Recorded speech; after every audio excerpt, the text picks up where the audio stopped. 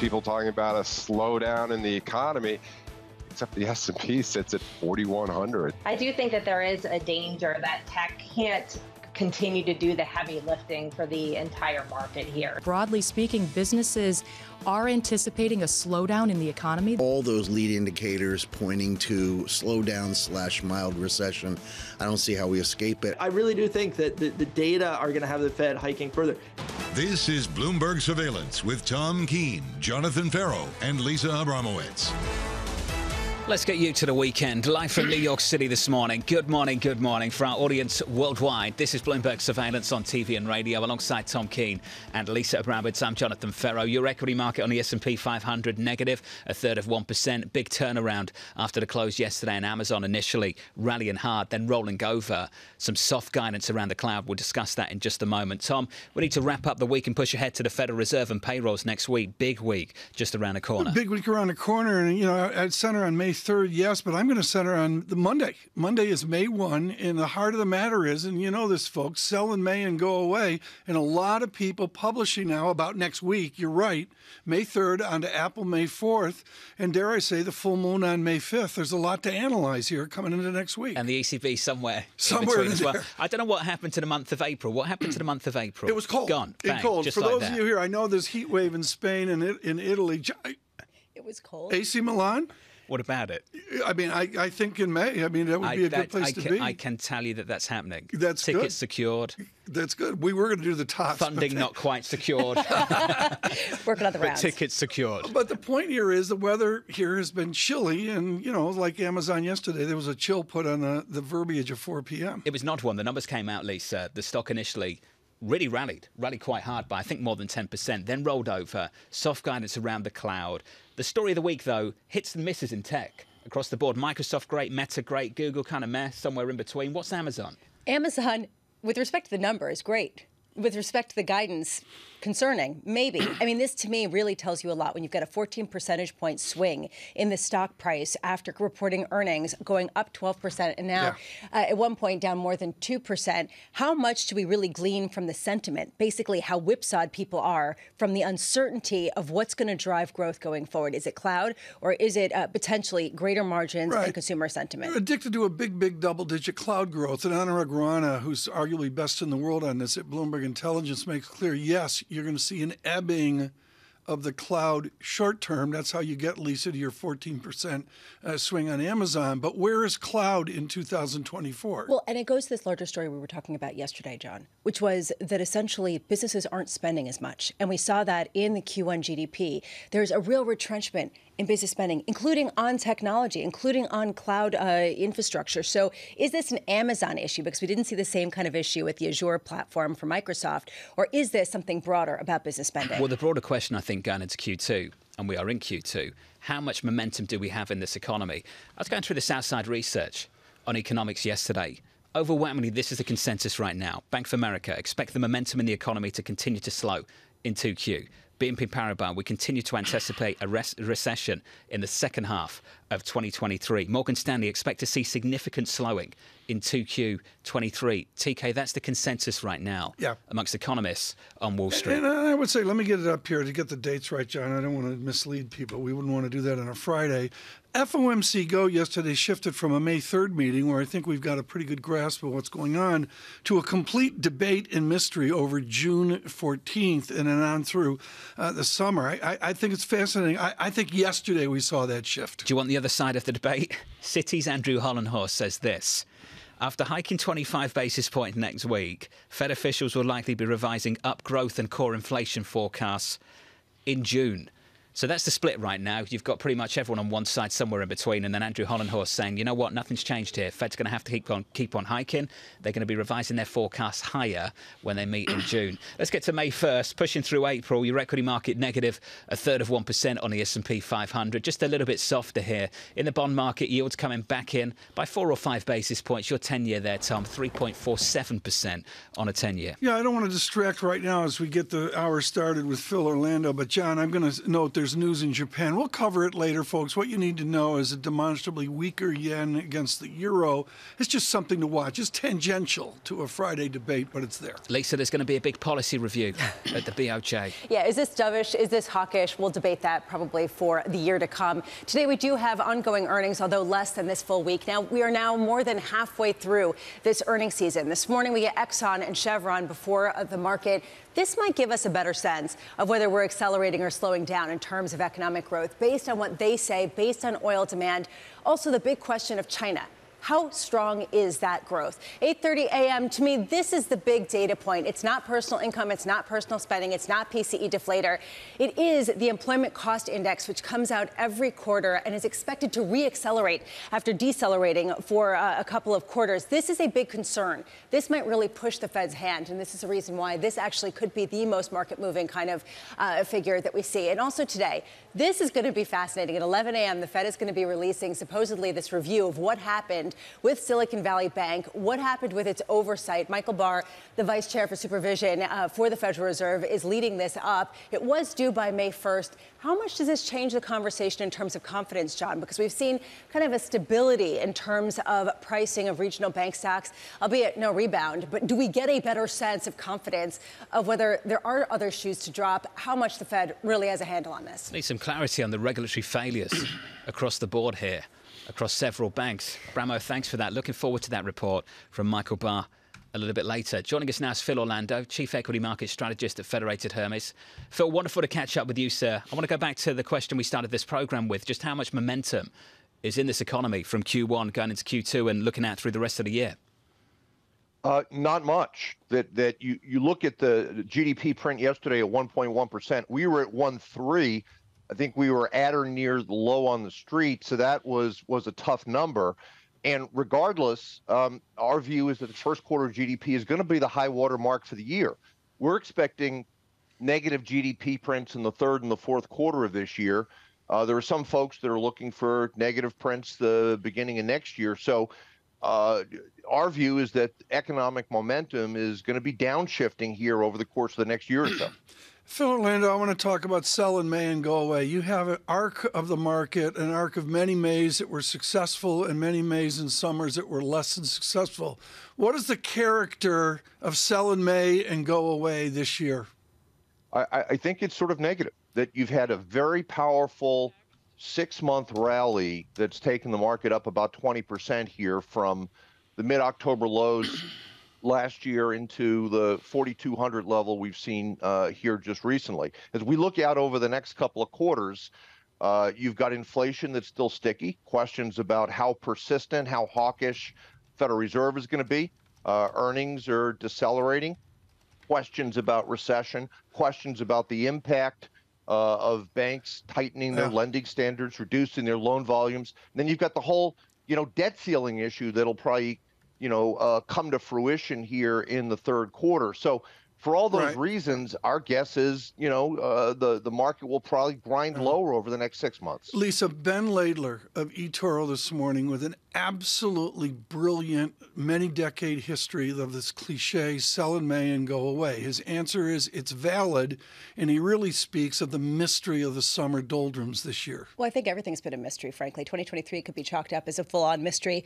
And one of the big mysteries is, what playbook do we whip out? And Phil, when you're talking about some sort of downshifting in Q3 and Q4, is this a recessionary playbook or is this a stagflationary playbook?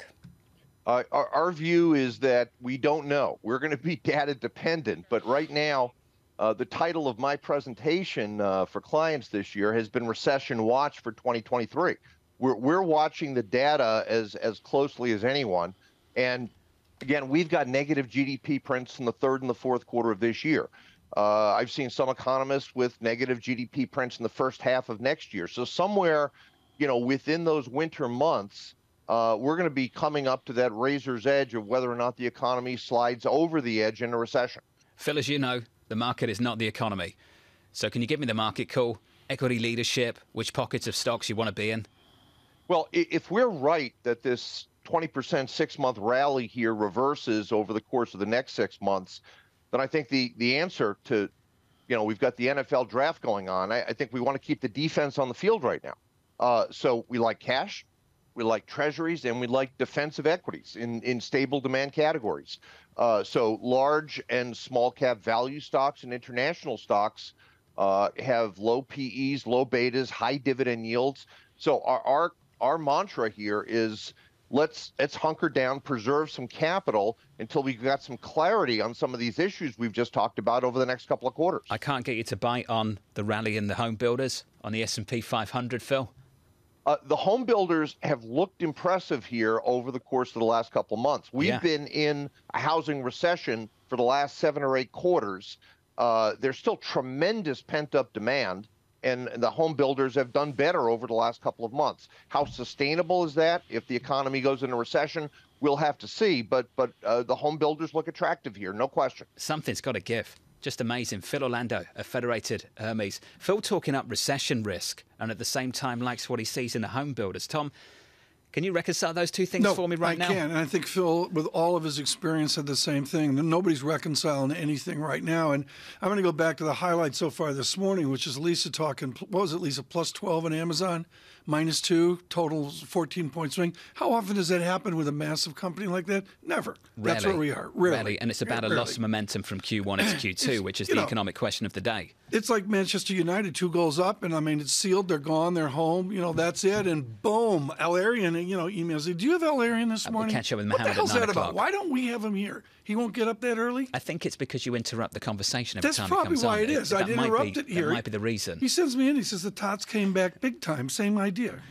Did you watch that game? I watched the highlights of it. I did not get to the game. Spurs were impressive in the second half. The second half. Created some spirit. opportunities. You know what I love? Relegation. I know you do. I You would mentioned that love yesterday. to see baseball relegation. Who would you like to see relegated in Major Whoever. League Baseball? The Kansas City Royals and the Oakland A's would be top of the list. You'd like to chop them up? No, right now in the standings, that's where they would be. The New York Mets, Lisa, would not be relegated. Maybe, depending on the year. Some years they might be. The Jets? The Jets in baseball would be relegated. Tom, I think you know I meant football. Aaron Rodgers, you got any comment on that? It's fun. I mean, the Jets have been such an embarrassment for so long that it'll at least be fun, be exciting. Yeah.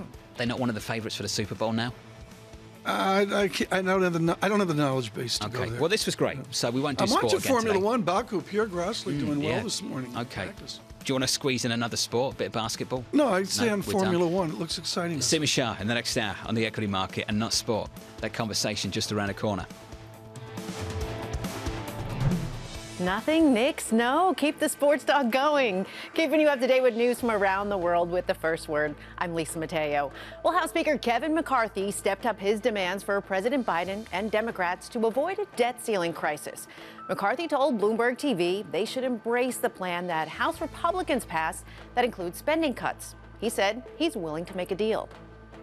You know what happens with a compromise? We can get something together. It's what I sat down with the president the very beginning in February 1st. I said, Mr. President, why don't we sit down and work through it? There's 2 things I will not do, Mr. President. I will not raise taxes, and we will not pass a clean debt ceiling.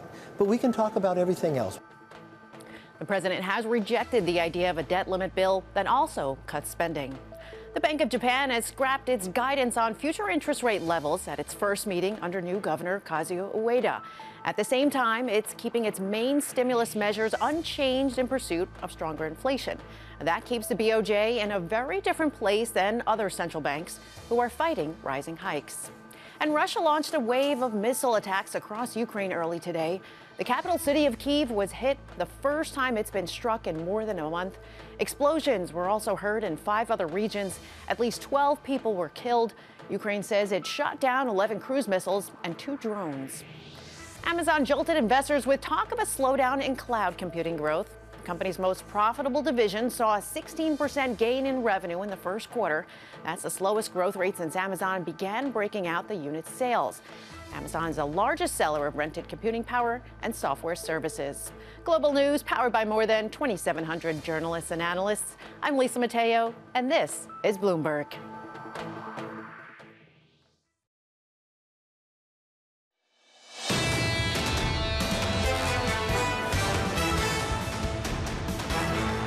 One of the things I've learned about Amazon, and it's been documented by, I think, your Brett Stone and others, but it's such a cellular organization. They have ways of reinventing themselves in ways that I don't think are widely appreciated. So I have some confidence that they can actually continue to find ways to grow in ways that we just can't expect. That was Brian Weiser of Madison and Wall. Love to catch up with Brian. I have to say, though, come on. The fact that an e-commerce company has become so dominant in cloud, I think we all appreciate the way that Amazon has reinvented itself. It's phenomenal that an e-commerce company has become so dominant in a business that should have been dominated by other firms. Other ones should have been there, and they weren't, and it really speaks to, I think, the vision they had and the method that they use, which is to cut costs along the way as their customers use the product more and more. How much does that cap its potential growth in this cloud unit, though? Because how many commerce companies are out there, or retail companies, that are going to say, do I really want to use the Amazon cloud service? Does this actually give Microsoft a leg up from a competitive advantage standpoint? I was more thinking about the lack of IBM not being in this market in a dominant way. The fact that it came from Amazon and it didn't come from IBM, I still can't make sense of that, Tom. Can't make sense of it. The scars of my youth, one of the advantages of gray hair, and our next guest probably avoided this, is we were all deluded by page 3 of the IBM annual report, which started every year with a free cash flow analysis that everything was fine, fine, fine. And Tom Keene and a lot of other people were wrong. Really important observation. They missed a massive growth opportunity. They missed strategic opportunities. In a rather large way. Let's get to some earnings. It comes from Chevron. First quarter EPS, adjusted EPS, $3.55. The estimate, $3.38. The number $3.55. The estimate, $3.38. They break this down between upstream earnings and downstream earnings. Upstream, $5.16 billion. The estimate, $5.17. Downstream earnings, $1.8 billion. The estimate, $1.56 billion. I wonder if that number there, Lisa, will get the attention of this White House a little bit later. Basically, their input costs and the earnings from that were not as great as what they sold, perhaps at the pump, which is potentially a problem for the White House.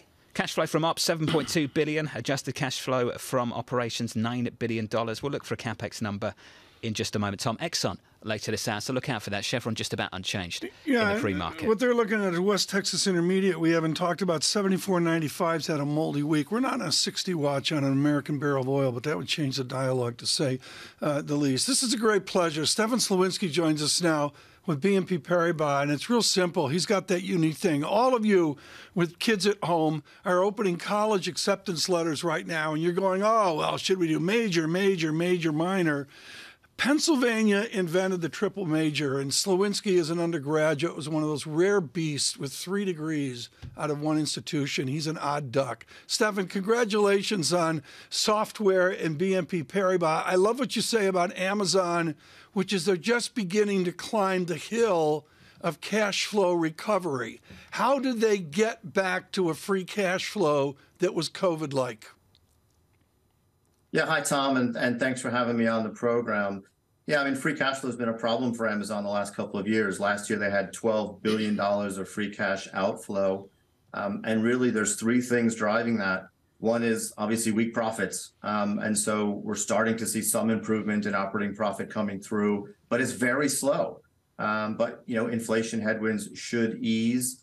Supply chain headwinds should ease. The second thing is the working capital movements. So again, the last 2 years, they had $20 billion of working capital outflow. Again, we should see that improve this year. As I mentioned, those supply chain challenges should be easing, which should help working capital flow. But we haven't seen it yet. Again, in Q1, they missed big time on free cash flow with negative $8 billion. And then the third thing is CapEx. And again, that's really spiked to $60 billion last year. They did say last night that we should see a decline this year. However, some of those savings are being put back into AI, of course, and that's another sort of CapEx driver to come for the future for this company and for others. Stefan, Lisa's got some important immediate questions. I want to do a look back here and rip up the script. What kind of Amazon did Jeff Bezos leave Jassy and the rest of them? Do you blame Jeff Bezos for what they've been through in the last 12 months? No, of course, since the company was founded, they've always made big bets, and some of them have paid off and some of them haven't. Amazon Web Services, as you were just discussing, has one of those big bets that did pay off. Clearly, if we go back 12 to 15 months, Amazon made a bet that the Omicron variant would trigger a sort of another COVID-induced demand cycle in 2022, and that didn't play out. So they found themselves caught offside. But I think maybe the market is underestimating that at the beginning of last year, Amazon made some very important strategic decisions about how to run the business in the future. And I do think that they're making efforts to get this business overall to sustainable profitability, even through a cycle. So that's whether we go through a recession, whether we go through inflation. Again, it's just taking time to see that come through. And I think that's the frustrating thing for investors is the market always seems to be ahead of itself on this one, a bit too ahead of itself. And despite all of the literally dozens of headlines we've seen over the last 12 months around shutting down divisions and cutting costs and exiting leases, we're still seeing an EBIT for the consumer business at essentially zero. Stefan, you're generous in saying that the market seems to be ahead of itself. Other people would say it's crazy right now. It's absolutely nuts and irrational when you start to see, $100, $200 billion swings in stock valuations in just hours based on a couple of phrases, a couple of words, not necessarily even forward-looking projections. So what do you draw from that level of volatility that we're seeing in some of the tech shares, really exemplified by Amazon in particular? Yeah, but I think that's a question around the broader market right now. Obviously, big tech always seems to tick a lot of boxes, whether it's the flight to safety this year because of some of the challenges in the financial services sector, whether it's some companies clearly struggling with growth and others able to power through that. We saw Microsoft this week power through some demand concerns with price increases. We saw Google this week power through with strong search, and obviously results last night from Snap and Pinterest just make those results that much more attractive. But at the same time, you have nervous investors. People are looking at some of these valuations on some of these big tech names, and these are positions that are the biggest in their portfolios, and they're nervous. And so, when we do see any sort of negativity, we get quick drawdowns. But also we see people not wanting to get off the bus, because if these are the only games in town, if these themes, the AI theme, continue to run, they don't want to miss it. And obviously, you can really be hurt by underperformance by being underweight just a few of these big names. Stefan, thank you, sir, for weighing in. Stefan Slowinski there of BNP Paribas.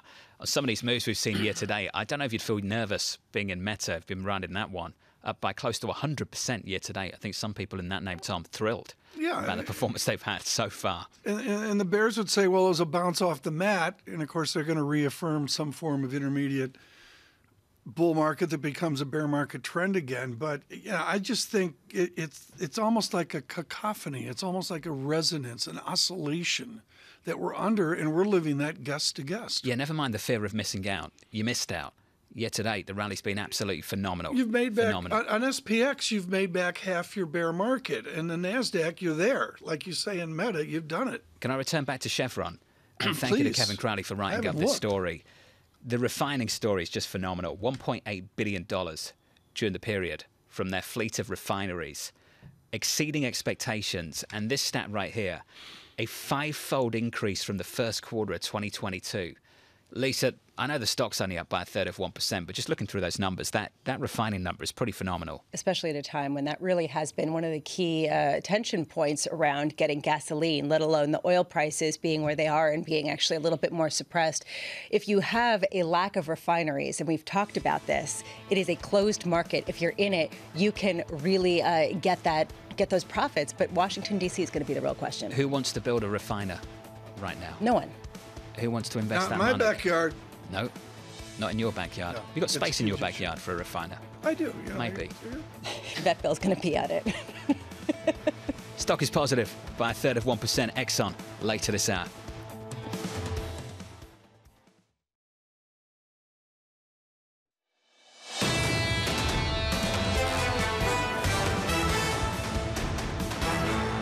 Live from New York City this Friday morning. Good morning. Welcome to the program. Getting you to the weekend with your equity market a little bit softer, lighter, lower, down negative 0.3%. Was that a good drink? You seem so happy with yourself after having that.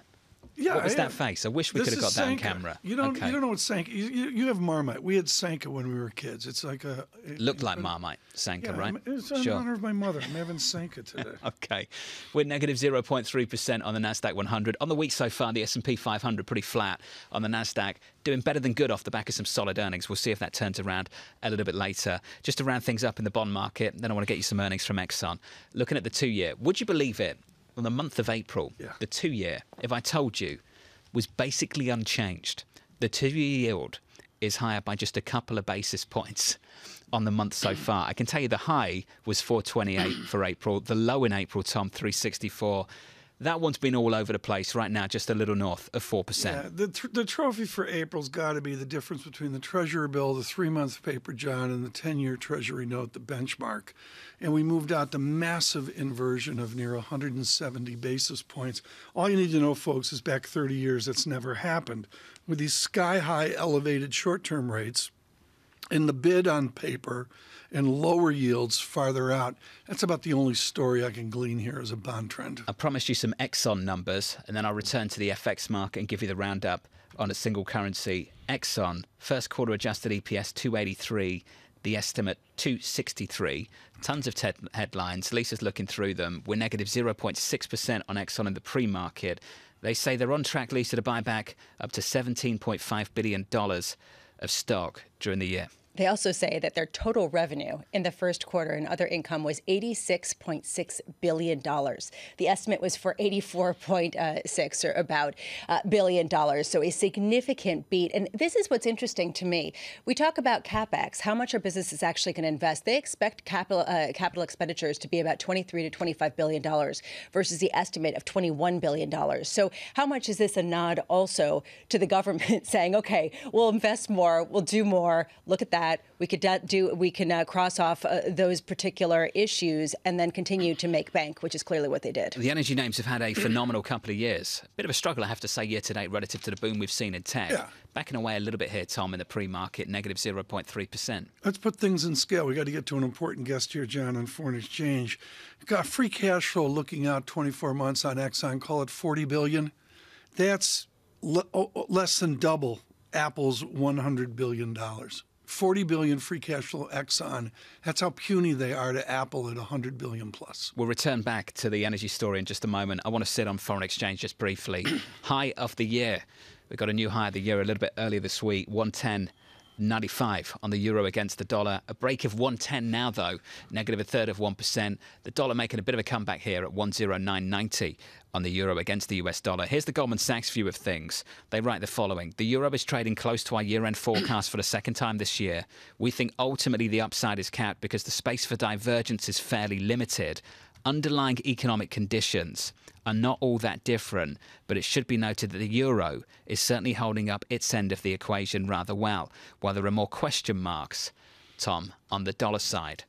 Right now we're going to do this with Camacho Trivedi, and it's very important here to track the euro into what we see across this globe. Camacho, all the focus is on euro, dollar, euro and United States, and yet we see so much about Europe and a new Pacific Rim. You center it out is euro and Japan, which is a traditional big pair, and less obscured euro renminbi or euro China. Which is a more intelligent way to look at this, euro Japan or euro China? I think they're both picking up important aspects of what is going on. You mentioned earlier about how the two-year rate in the U.S. has been pretty much range-bound for the year. When you look at the broad dollar, that's been pretty much flat for the month of April as well. And, you know, part of that is that there are big differences going on underneath the hood. The fact that euro has had some, solid reasons why it is trading as strongly as it is. The nominal GDP news in Europe has been pretty good. At the same time, you had weakness in North Asia that includes the yen, given another fillip by the relatively dovish meeting today that we got, but it includes CNY, which has been underperforming. It includes the Korean won as well. So I think the real story in FX markets over the past month and a little bit longer even has been this sort of twist underneath the dollar, which is what has happened in Euro Asia. When you look at Asia, the core issue here is China growth. The Goldman Sachs view on the durability of 5 or, dare I say, 6% China GDP, and then what does that do to their renminbi policy? I think the growth view here is that the easy part is done, right? Like we've had the stellar rebound from the COVID shutdowns in the first quarter. That was stronger than many people expected. I think from here, it would not be surprising if you saw a slower pace of growth as we go back to something like trend. And the remaining parts of reopening that are left, things like international travel, as that picks up, that's not going to be a renminbi positive. If anything, it's going to boost the service sector deficit of China. It's a better tailwind for something like the Thai baht, which tends to benefit a lot from international tourism. So I think the sort of growth tailwind to the CNY is done, and is part of the reason why, given the low inflation, the punitive negative carry as well, you know, the Chinese currency can continue to be a sort of funding trader on the short side of a lot of EM carry trades. Taking a step back, Kamakshi, a lot of people thought of China as was sort of the sun of this year, the sun of economic growth that was shedding some warmth on Europe, and U.S. was further away, so it wasn't getting as much of that. And you saw that reflected in some of the performances of certain companies. The closer they were to that sun, the better they did. How long can that keep bolstering the euro versus the dollar, based on the fact that, as you say, it seems to be waning a bit? It's already been priced in.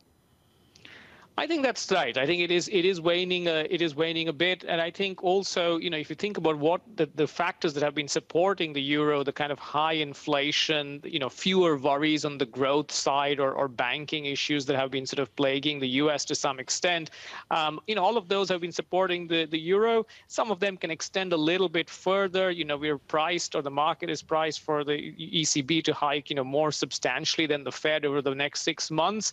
But I think we are coming closer to the point where Europe also has its inflation relief moment.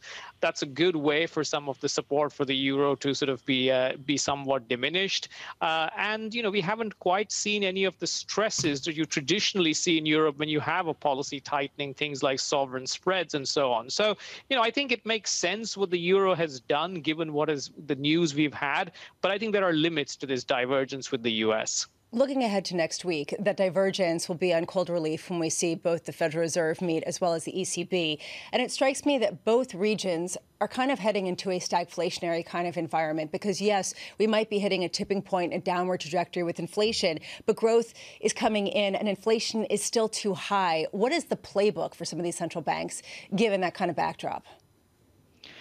I think ultimately, you know, the playbook is not that different across different central banks. I think there's a difference in timing about when they move. But, you know, you've seen even this month a number of G10 central banks, whether it's, you know, the Riksbank in Sweden, whether it's the Bank of Japan today. You know, we've seen somewhat more dovish shifts, or at least dovish, you know, commentary from these central banks. I think in many places it looks like disinflation is progressing, but progressing only slowly. And the central banks want to pause or want to step down the pace of tightening that they have been delivering. I think we'll hear something similar from the Fed next week. I think the ECB may take a month longer before they get to that point. And I think that's the near-term divergence one has to be careful about. But ultimately, we don't think these central banks or these macroeconomy, you know, are in such different places. Hardly talked about the ECB going into next week. Kamakshi, thanks for your time, sir. As always, Kamakshi Trivedi there of Goldman Sachs going into the Federal Reserve May 3rd,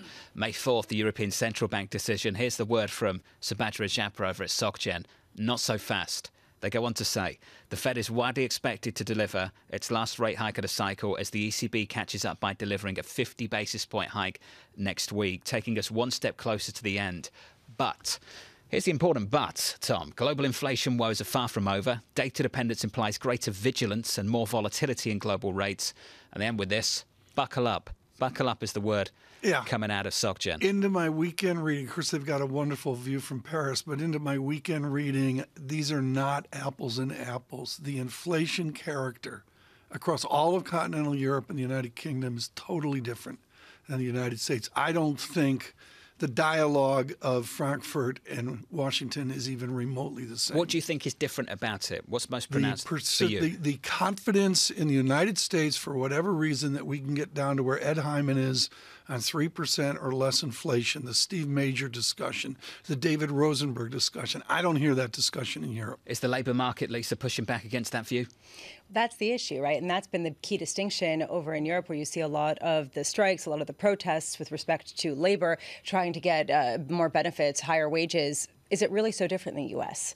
And we'll see with the ECI coming out in about 2 hours, a little bit less than that. How much really is it different? Don't we see those employment cost indexes going up, especially for the people who actually go out and do stuff and the line workers? Don't you think to some extent that people are just exhausted by some of these conversations? Yes. Just totally exasperated by going into next week. Then there's a feeling that they're almost done, but there's a feeling that they want them to be almost done. Are you talking about yourself? Oh, without a doubt. Straight up, I'm talking about myself. 100%. I'm right there with you. And everybody I talk to about the same thing. To the emotion that we're in the clarion call Monday morning of sell in May and go away, if you want to sell in May, you got to be in the market. And I believe most of the statistics tell me most people aren't enjoying this market. Yeah. So there's nothing to sell in May if you're not in the game. I'm not sure how many people enjoyed that run up in Meta. Yeah. Of almost 100%. But the market in general, I mean, basically the SPX has made back half their bear market. I'm just thinking, are you not entertained? I feel like the market is coming to us and saying that again and again. I mean, it's not a fun market because it's just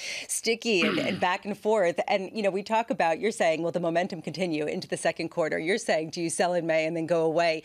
And I just wonder, what is the playbook that we're heading into, right? Are we heading into some sort of recession? Are we heading into stagflation? What do you do with that as a trader after not having seen that? What you do with it right now, folks, is look to the Bramo newsletter. It's been a hit for April. Do you think that it's got legs for May? I think it can has. I think build out as that's well. the one thing right now that's got some real momentum. It does. It's the only thing here that's got real momentum. The only thing on this program that has, given our performance so far this morning. A little bit later on this morning, Lisa mentioned it, 11 a.m. Eastern Time, you are going to get Michael Barr's report on the collapse of SVB, the Vice Chair for Supervision over at the Federal Reserve. And that's going to be a key one a little bit later on today. Equity futures, negative 0.4% from New York. This is Bloomberg.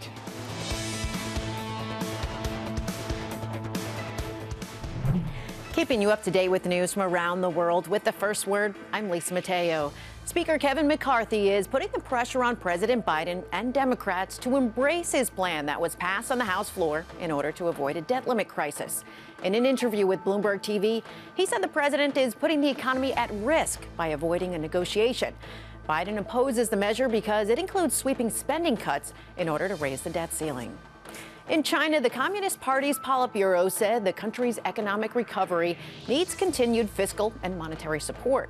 It also warned that domestic demand is insufficient. The Politburo is the top decision-making body led by President Xi Jinping. In the UK, Prime Minister Rishi Sunak's government has signaled it will break its pledge to scrap laws from when the country was in the EU. That could enrage Conservative Party Brexit supporters. Sunak had promised to review or get rid of all the laws by the end of this year. Instead, the government suggests it will scrap just a fraction of them by that deadline. Shares of Intel are rising. The embattled chip maker has promised a recovery in the second half of the year. That prompted investors to look past a disappointing profit margin forecast in the current quarter. Intel said it's returning to full manufacturing capacity, and an inventory glut affecting the personal computer market is coming to an end. Global news powered by more than 2,700 journalists and analysts in over 120 countries. I'm Lisa Mateo, and this is Bloomberg.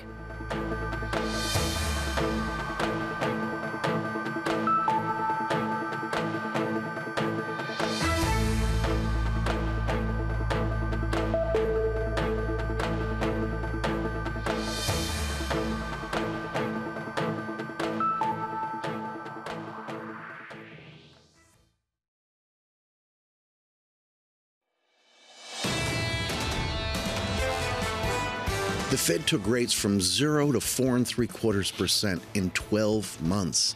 There are consequences. It's not just, okay, Silicon Valley Bank and Signature, and we get up and dust ourselves off and ride off into the sunset. There are more consequences. Might it be another financial institution or two? Could be. My view is it will include a mild recession. Hopefully it's only mild. It's the beginning of a process. That seems to be the view of Bob Dole, the CIO at Crossmark Global Investments. We caught up with him just yesterday. Looking forward to the conversation on these issues with Mohammed Al-Erin a little bit later this morning. We'll do that in a couple of hours on Bloomberg TV. Elsewhere in the market, equity futures negative 0.4% on the S&P 500. Looking at a bond market with yields lower by 4 or 5 basis points on a 10-year 347.30. TK, what have you got? What do we got right now is a headline, and it is a simple headline, and this is breaking news and maybe speaks to getting ahead of Labor Day in the autumn. Lazard to cut about 10% of workforce. Usually the cuts, John, are a constructive 3%, 2%. 4%'s big, 10% is not 4%. And what they're saying, really, about the outlook being uncertain, I think speaks to what we've heard from some of the big players on Wall Street, too, in the investment bank about what's been happening with M&A activity. At least a slow M&A activity resulting in significantly lower revenue. Speaking to what we've heard from elsewhere. This is what we've seen pretty consistently, and it really raises this issue of how important it is for banks to be large and have lots of different segments that offset one another. We saw from the biggest banks that, yes, they expect M&A volumes to continue to go down, but they have big investment banking revenues, they have the big consumer banking revenues, and that offsets it all. This is the larger question of how big does a bank need to be successful at a time when politicians are kind of warming up to the idea that big is better, ironically, this many years after the crisis. Financial advisory revenue, Tom, $274 million, the estimate $296. I would suggest that is a bit of a downside surprise there. Asset management revenue $265 against an estimate of $262.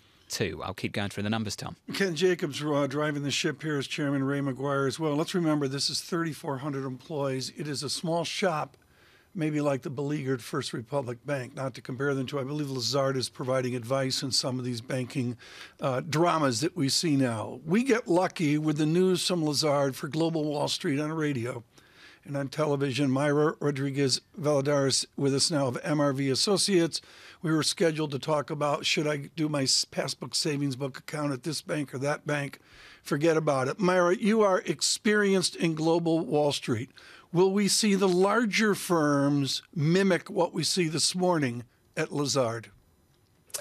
I think, unfortunately, you are going to be having some layoffs, even at the globally systemically important banks. You do have a slowdown in mergers and acquisitions. All of the big banks showed that in their earnings in the last couple of weeks. You've already had some very large consulting firms, tech firms laying off people. And so it is, the labor market is still tight, but you are starting to see some softening, and that is definitely going to impact banks of every size, I'm afraid. You're too young to know this. I remember this clear as a bell, and let's go to E.F. Hutton just as one example. But when things get tough, combinations are in order. We all learned that from Andrew Mellon a few years ago. Can you predict with the challenges that Lazard speaks of this morning that we will see constructive combinations over the next 24 months? Yes, I think you are going to have layoffs, and it is going to have to be done very, very carefully. Unfortunately, what we've already seen is that there's a lot of high earners who are being laid off. And so that is going to impact states. It's obviously going to impact the broader economy. I'm hoping we're done with the banking turmoil soon. I think First Republic is going to be, and it is being worked on right now. And that was the bank that has suffered the greatest amount in terms of loss of deposits. But I'm really hoping that we're coming to the end of this. However, the large banks and the independent investment banks like Lazard's are still being affected by what's happening in the broader economy. There's no way to escape that. Myra, is there an irony to all of this that however many years after the great financial crisis, the biggest banks are viewed as the best and actually have the most favor in Washington, D.C. right now when it comes to looking like stalwarts through turmoil? Right. I mean, there is a bit of irony, but what we have to remember here is not that they're big. I mean, yes, of course, that helps. What really helps these institutions is that they are so incredibly diverse. They have retail banking, commercial banking, asset management, custody, of course, broker dealers. And that's really what's helping JP Morgan, Citibank, Wells Fargo. When you get to the regional banks and even smaller, they are just nowhere near as diverse. both in their assets and in their liabilities. And that's really what's hurt banks like Silicon Valley, Signature, First Republic. And so it shouldn't just be that they're large. What we need to be looking at is how diverse are they? That's really what's going to help them get through this storm. We've talked on the show, and John has really said well about how people are averse to saying crisis in this particular capacity, because it harkens back to 2008. And yet it seems like there is a slow rolling problem in some of these regional banks that isn't going to go away overnight. And I was struck by yesterday's data from the Fed showing an increase in the emergency borrowing from the discount window, from the emergency lending program that they just started up. Is your sense that this slow-moving kerfuffle, or whatever you want to call it, is continuing to accelerate under the hood, taking out some of the biggest problem children? Yes, no, I mean, it is significant, serious banking turmoil. There's no way of denying that. And unfortunately, it has to do with quite a number of regional banks that forgot the basics of banking, which is to always be identifying and measuring your interest rate risk and your liquidity risk. And every single bank regulator has it on their websites that it is essential for all risk managers to always be monitoring interest rate risk. I realize that for anybody who's just come on board onto Wall Street or the City of London in the last couple of years, they'd never seen an interest rate rise. I get that, but it's banking 101, right? Interest rates go up and they do come down. And if you can't manage that, you shouldn't be in banking. I'm not sure it's the junior analyst in London that needs to be told about that, or on Wall Street. Maybe it's the supervisor, Mara, because the supervisory failure over all of this has been phenomenal. Just to look back, when we get the report from Barr a little bit later, what specifically you expected to see in that? I'm not going to be surprised at all that you're going to find out that there were lots of supervisors who did know that this was going on. We have to remember that off-site bank supervisors and bank examiners can't get on Twitter or come on this program and explain what's been going on, right? They're not allowed to talk to the media. And there were many of them who have known. The question is, what happened at the very top? And we did have a couple of years before this current administration where it was very much a hands-off, these banks. The tone at the top was very different from what we have now.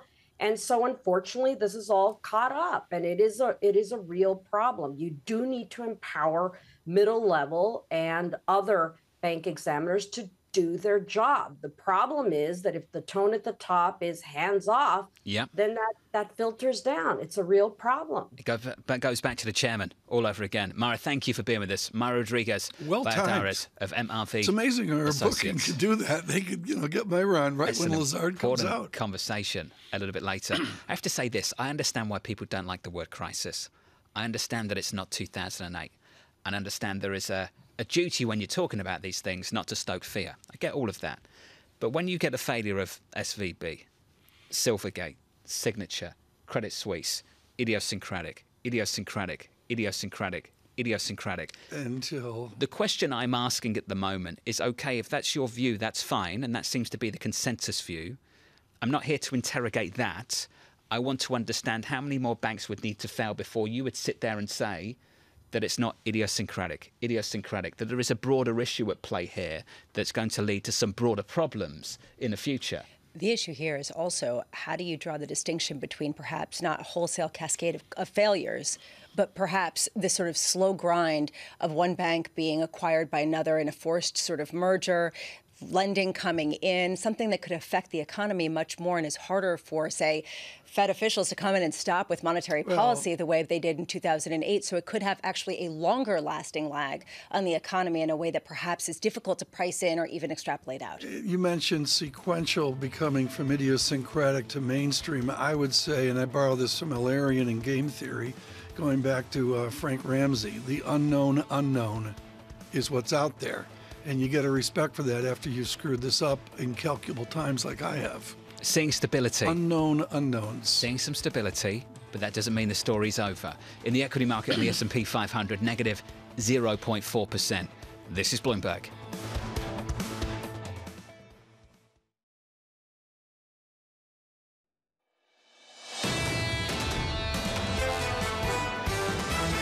people talking about a slowdown in the economy, except the S&P sits at 4,100. I do think that there is a danger that tech can't continue to do the heavy lifting for the entire market here. Broadly speaking, businesses are anticipating a slowdown in the economy. All those lead indicators pointing to slowdown / mild recession.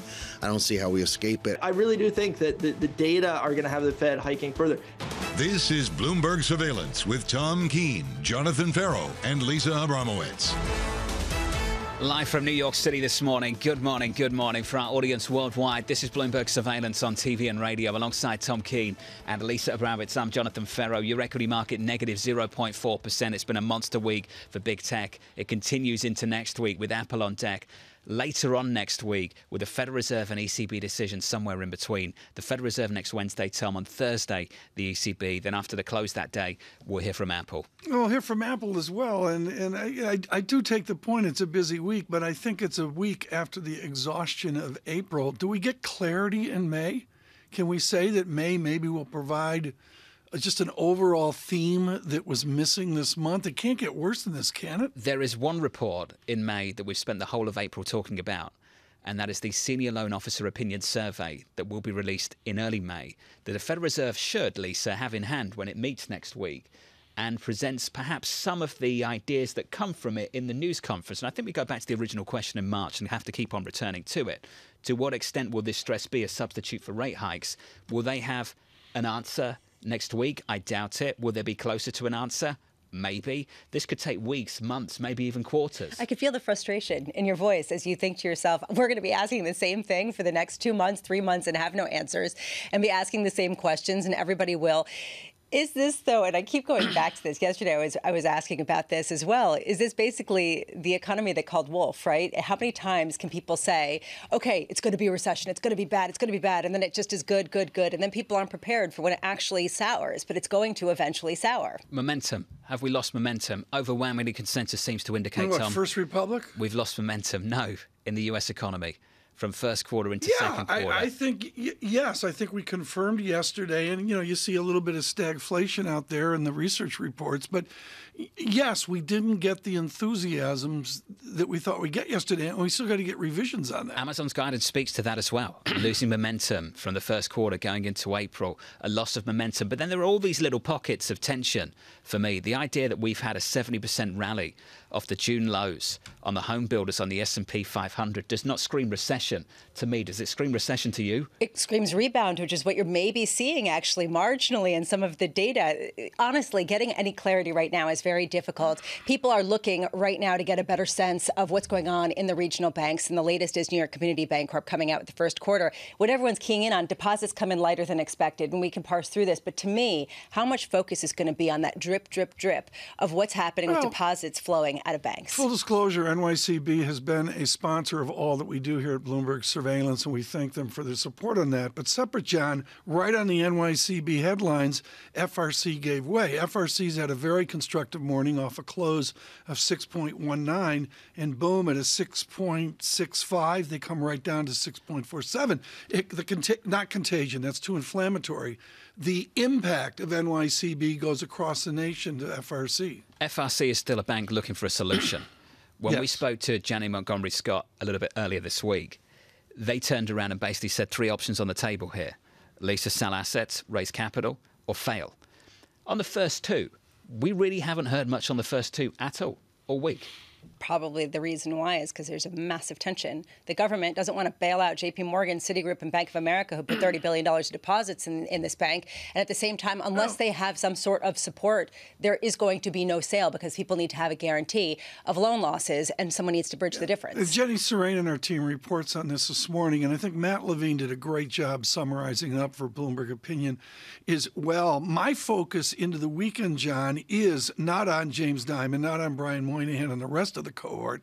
It's on the government. The government here has to blink and visibly blink at some point. I don't see that yet. They've been very quiet.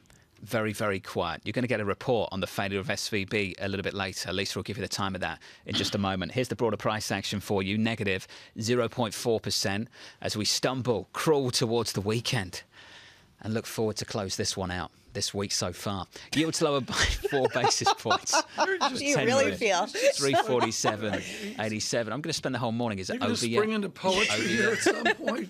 What's the whole thing about, morning TV and morning radio? You've got to be happy, all of that stuff. No, not today. Can I finish on the FX market? The euro, just briefly. Crushing it. Euro dollar came really close to 111 a little bit earlier this week. It's backed away since then. 109.84, Tom. What's that? It's my. Well, no one on TV can see that. TV, what is that? It's my morning TV smile. On radio, it's. Right, okay. You're sort of gritting your teeth. Is that how you feel about this week as well? Yeah. Can I? Ramo, of course you can. All right, let's whatever talk you about... want to do, you can. Okay. Can I? Whatever it is. A very Sure. cheerful brief. Good morning. I hope that you all had a great week. We have gotten an earnings roll throughout the week. We did get Exxon and Chevron. Interesting that they both beat. Really, the focus is going to be probably more on Chevron than Exxon, even though Exxon shares up about 0.5% after a big beat. Chevron really delivering incredible refining profits, which will raise some headlines, raise some eyebrows over in Washington, D.C. 8:30 a.m., we get a slew of data, personal income, personal spending, PCE deflator. At 10 a.m., University of Michigan sentiment survey. But what I am watching is the employment cost index that comes out in about 90 minutes' time. Are we seeing a reacceleration in wages, and what does that do for the Fed? And speaking of the Fed, 11 a.m. is the time for that review. What we get from Michael Barr, who is Vice Chair of Supervision at the Federal Reserve. He'll be releasing that. What went wrong with Silicon Valley Bank? Where are the fingers pointed? Is it all on Randy Quarles, who is no longer there, or is it also at Jerome Powell? That was way too upbeat, wasn't it, Tom? Just way too upbeat. You keep gritting your teeth. Joining us now is Seema Shah, Chief Global Strategist at Principal Asset Management. Wishing she never woke up early this morning to join this programme. Seema, good morning. Good morning. It's great to be here. Great to have you with us. This recession chat, what underpins it? Where's it come from? I think a lot of people might look at this situation and say, well, yes, inflation's a problem, but I'm looking at unemployment, 3.5%. Claims have ticked a little bit higher, but they've come back in again. Where's the recession chat come from, apart from maybe we're due one? Well, so we are due one. I think the problem is that we've been talking about recession for ages and ages and ages. And as you said, people are getting a little bit tired of the discussions. But if you look around the economy today, it looks fairly strong. Yes, there's a soft slowdown happening, but generally speaking, things look okay. And I think the main reason is that the labour market is underpinning everything. But if I put my economist hat on, labour market is typically the last one to fall. It is the most lagging indicator here, but it's also the most important. So we can be watching, the lending survey is going to be really important. There is a very, very close correlation between lending data and employment. So as you see lending contract, you should see job losses increase. So we are expecting recession late this year, and everyone's kind of keeps being pushed out. But it does look very, very likely given the amount of Fed tightening you've seen to date. Markets are almost hoping for this recession. Bring it forward. Let's get it over with, and then we can start with the next cycle. And it seems like that impatience has been embedded in all of the bearishness that we've felt. What's worse for risk assets, though? A recession at this point or stagflation? Oh, stagflation by far. That is the worst case scenario. One of the things that has been underpinning markets to this point is this idea that at some point in the next 6 months, 8 months, is that the Fed is going to start cutting rates. There is a lot of assumption out there that inflation is going to keep coming down. That is the consensus forecast, and there's very, very little dispersion in those expectations. So inflation, if it were to reignite and start moving up, that takes away everything which is underpinning the market today. So if we get this ECI print showing that employment costs reaccelerated, which some people expect that to be the base case, what does that mean in terms of exactly what you just said? Right, that means that the Fed's job is not done. We I think are saying that, look, we're getting towards the end of the tightening cycle. Everyone believes that there's going to be a rate hike in May, but almost no one is talking about beyond May. The other part that nobody's talking about is not only that could they pause, but why couldn't they also return to the market in September with a new rate hike if things are not going as planned? They have said that they're very data dependent. They have said that they need to watch and see what the impact of Fed tightening is going to be. And if you're not seeing wage growth come down, and if actually you're seeing inflation really plateau at the kind of a 4.5% level, what's to stop them from doing a new rate hike? Now, that I want to clarify, that is not our baseline expectation, Sure. but I would put a fairly meaningful chance on that, probably more than what the market is putting right now. You're over from London. Can you tell me, so far this week in the conversations you've had, the kind of differences that you're experiencing in the conversations here about the US versus, say, London about the US? Are they different at all? They are a little bit different in that no one in the UK is talking about the debt limit. I mean, I find that for international investors generally, they kind of, we go through this every few years and it always passes okay. And I find that in the US, there is definitely a lot more concern. Almost every single client conversation I've had, that has come up as a really significant concern. Who's got it right? Can I say international? Look, you think so? I do. I think that the chances of a default are higher than they have been previously, partly because this administration is so belligerent. And that volatility is very disruptive when the market is already very, very vulnerable to any kind of disruption. I shouldn't have said that. I don't take it back, though. Okay, so that is what is disruptive. But I do think that things will eventually all get past. I'll be fine. I'm not here to correct you either. This was wonderful. Do you want to talk about US politics sometime in the future? Next week, the week after that? We could do a weekly segment, couldn't we? Let's save her. I think you should always ask what the people in London think about the situation over here, because they seem to have a very, very different view on things. That was fantastic. It was like, can I say the truth? Okay, I won't. Here's what I'm going to tell clients. It's okay. That is interesting, though, Seema, that they seem to be shaking it off here. What do you think it is about the US-based investor and why they're so much more obsessed with it here? And I wouldn't, maybe I'm using that word obsessed loosely, why they're paying more attention to it here. Is there good reason for it? I think this is standard of investors. You look at your own local market and you're always more negative about your own market. That goes across the board. I'm probably more negative about the UK than my US colleagues. The same thing in the US, same thing in Hong Kong, China. That here every day. This is Daniel from Iowa just emailed in and said President Biden is not belligerent. Sorry. Okay. Seema, Daniel's the chairman of Principal Asset Management. Seema, appreciate it. There's no email on his screen. Don't worry about it. You're not in trouble. Seema Shah of Principal Asset Management. If I said that, can you imagine? We can't say that. Yeah. We can't say that. But our guests can say that if they wish. They see reason to. Yes, they can. They're entitled to their opinion on the administration. You're being belligerent. Anne-Marie doesn't have an opinion. She'll join us shortly. She'll give you the view of things down in Washington. And later, Seb Page of T. Rowe Price in the next hour. Looking forward to that conversation. In the equity market, negative 0.4%. Good morning, Mr. President, if you're watching. That was Seema Shah, Principal Asset Management.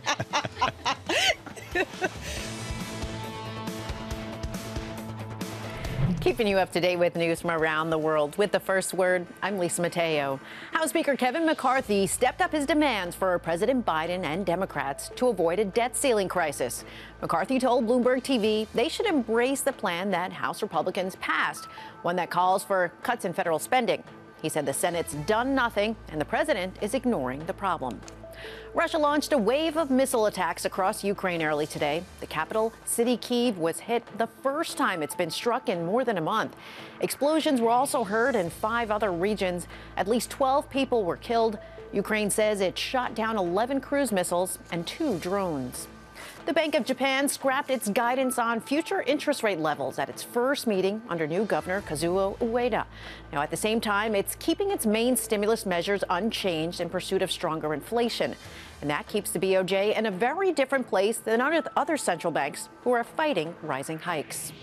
ExxonMobil posted its strongest ever start to a year. Net income more than doubled from a year earlier to $11.4 billion. That's the highest first quarter profit in Exxon's 140-year history. Meanwhile, Chevron also posted better than expected results. Profits from oil refining soared. Investors are watching to see if the oil supermajors can sustain massive share buybacks and dividends despite slumping energy prices. And Amazon jolted investors with the talk of a slowdown in cloud computing growth. The company's most profitable division saw a 16% gain in revenue in the first quarter. That's the slowest growth rate since Amazon began breaking out of the unit sales. Amazon is the largest seller of rented computing power and software services. Global news powered by more than 2,700 journalists and analysts in over 120 countries. I'm Lisa Mateo, and this is Bloomberg.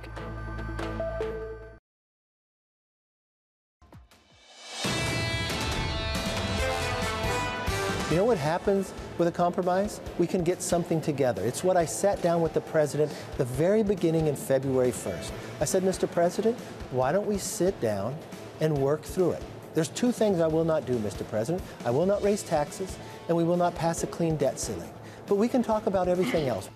House Speaker Kevin McCarthy with a big win this week with Republicans in the House, speaking on Bloomberg's Balance of Power with Bloomberg's Anne-Marie. Fantastic exchange just yesterday. If you'd like to watch that in full, you can do on Bloomberg.com and on the Bloomberg terminal if you are a subscriber. Looking elsewhere at the market to close out the week, going into the weekend, your equity market unchanged through most of this week on the S&P 500, unlike the Nasdaq, which is positive off the back of some decent earnings from the likes of Meta and Microsoft. Looking at the S&P this morning, negative 0.4% on the S&P 500. Yields come in just a little bit. We're down by 4 basis points going into the Federal Reserve next week, 3.48 on a 2-year. Just looking at the monthly moves on a 2-year. The 2-year pretty much flat on the month, but some big ranges once again.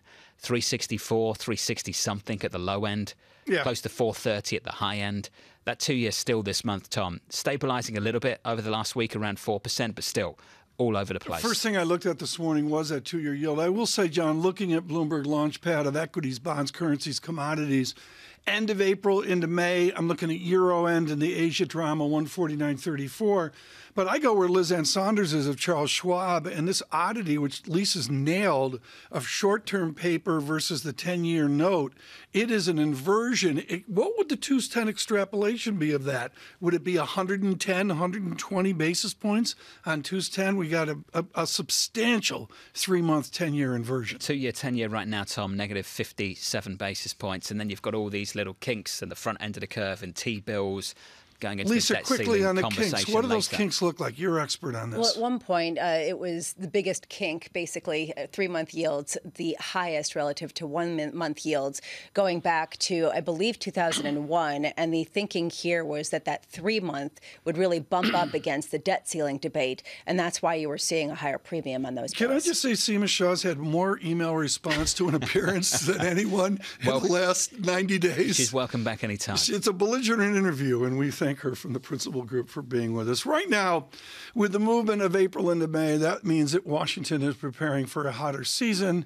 And if you get out the calendar, that can mean only one thing. This weekend, the White House Correspondents' Dinner. We will be honored to attend with our chief social correspondent for Washington, Anne-Marie Horton. Anne-Marie, there's a pomp and circumstance to it. There's different parties in that. But the reality is the president is greeted by the press, print, TV, radio, and the rest. They're greeting him after the oddity of an election announcement on video. How will the president be greeted this Saturday night?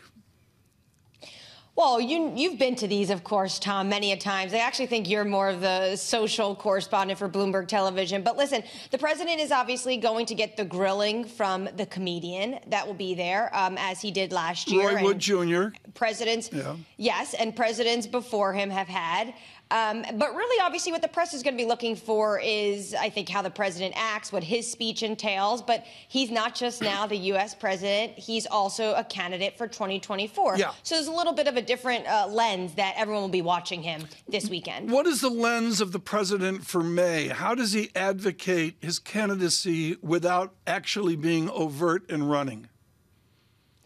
Well, he's just going to be acting as the commander-in-chief. He obviously domestically has a big battle ahead of him, which from my conversation with Kevin McCarthy, the Speaker of the House, he is not backing down, wants to get the president in the room, wants to find a compromise. But of course, the White House is saying that they want to separate anything that has to do with budget and spending cuts with a clean debt ceiling bill. That's what they want. And Speaker McCarthy says that is not going to happen. That's one of two of his demands.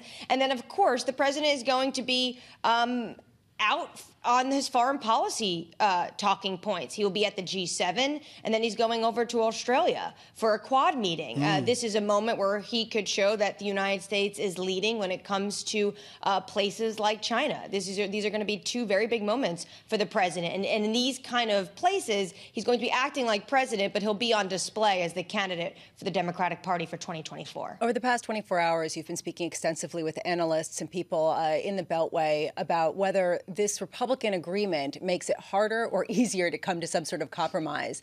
What's your sense? Well, the Republicans will tell you that they're the only ones that have actually done something. This is what Kevin McCarthy's entire point is. He says the Senate hasn't done anything. The president hasn't done anything. We've actually passed a debt ceiling bill. It just has spending cuts in it. And for them, this is their opening salvo to really get in the door. The issue I think that many people are looking at, and I pressed Speaker McCarthy on this, is there's reporting that he said to his members, especially the Freedom Caucus members, that they are not going to get rid of the red meat of this bill when it comes to the compromises. Now, Punchbowl News is reporting that there was no such concessions made. And then Speaker McCarthy said yesterday the two things is he will just not raise taxes and he will not pass a clean debt ceiling bill. Everything else is up for negotiation.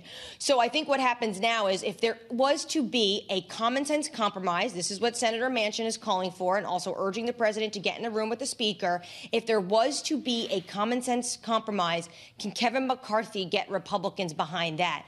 What could happen is that it has to be passed in a bipartisan fashion. Democrats are going to have to sign up for it in the House. Anne-Marie, we just had Seema Shah on, who told us that everyone outside of the U.S. doesn't care and has moved on from this. So let's move on briefly. As we do deal with some other issues, there seems to be a shift in tone in the U.S. recently when it comes to China, where suddenly you have Jake Sullivan saying that the U.S. wants to de-risk, not decouple from China.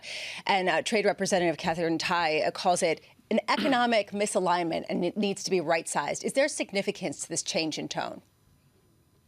I think what we've seen over the course of the past few weeks is that the U.S. wants to make sure that they are setting up a pathway to engage with China. There are a number of big issues they need to deal with China when it comes to climate change, when it comes to making sure the militaries are talking to each other, when it comes to trying to get Xi Jinping to properly engage when it comes to a peace agreement or ceasefire, and that's going on in Ukraine, making sure that he is not sending lethal or unlethal weapons that could be material that could be used by the military. So the United States obviously wants this engagement. There also probably is a lot of concern that the U.S. is losing the global south, and Xi Jinping is potentially picking that up.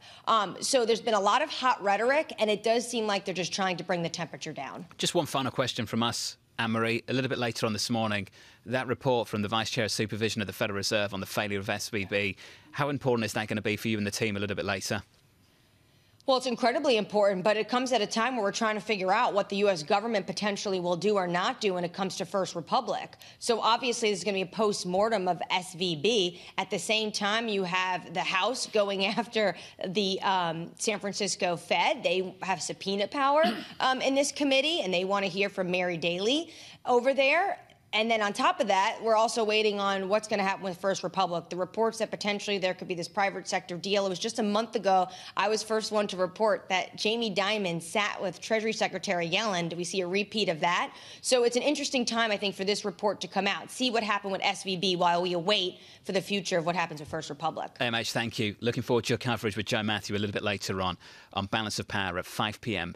Eastern Time. They'll be catching up with the former FDIC chairman, Bill Isaacs. So that's going to be an important conversation, Tom, on these issues. Lisa? Well, I'm just looking through some of the reporting. Reuters reporting a couple of hours ago that the FDIC, the Treasury Department, and others are getting together some of the private sector players to see if they can quickly negotiate some sort of deal. It seems like it's not going well because they're bringing in more and more players, whether it's private equity, whether it's direct lenders. A real question here, though, still is, well, I don't know about that, but the question still here is, are they going to participate in terms of some sort of guarantee backing this? I hate to pick on one individual and mention them by name because there have been so many failures all over the place. Mary Daly really haven't heard much from the San Francisco Fed president whatsoever on this issue, or Tom. From the chairman. Or from the chairman himself, I agree. Fed Chair Jay Powell. I'm with you. And I think everyone knows I'm a huge fan of Mary Daly, but I've been thunderstruck by the silence. A lot of silence from the regulator and from First Republic themselves, I have to say, for the week so far. The equity market a little bit softer.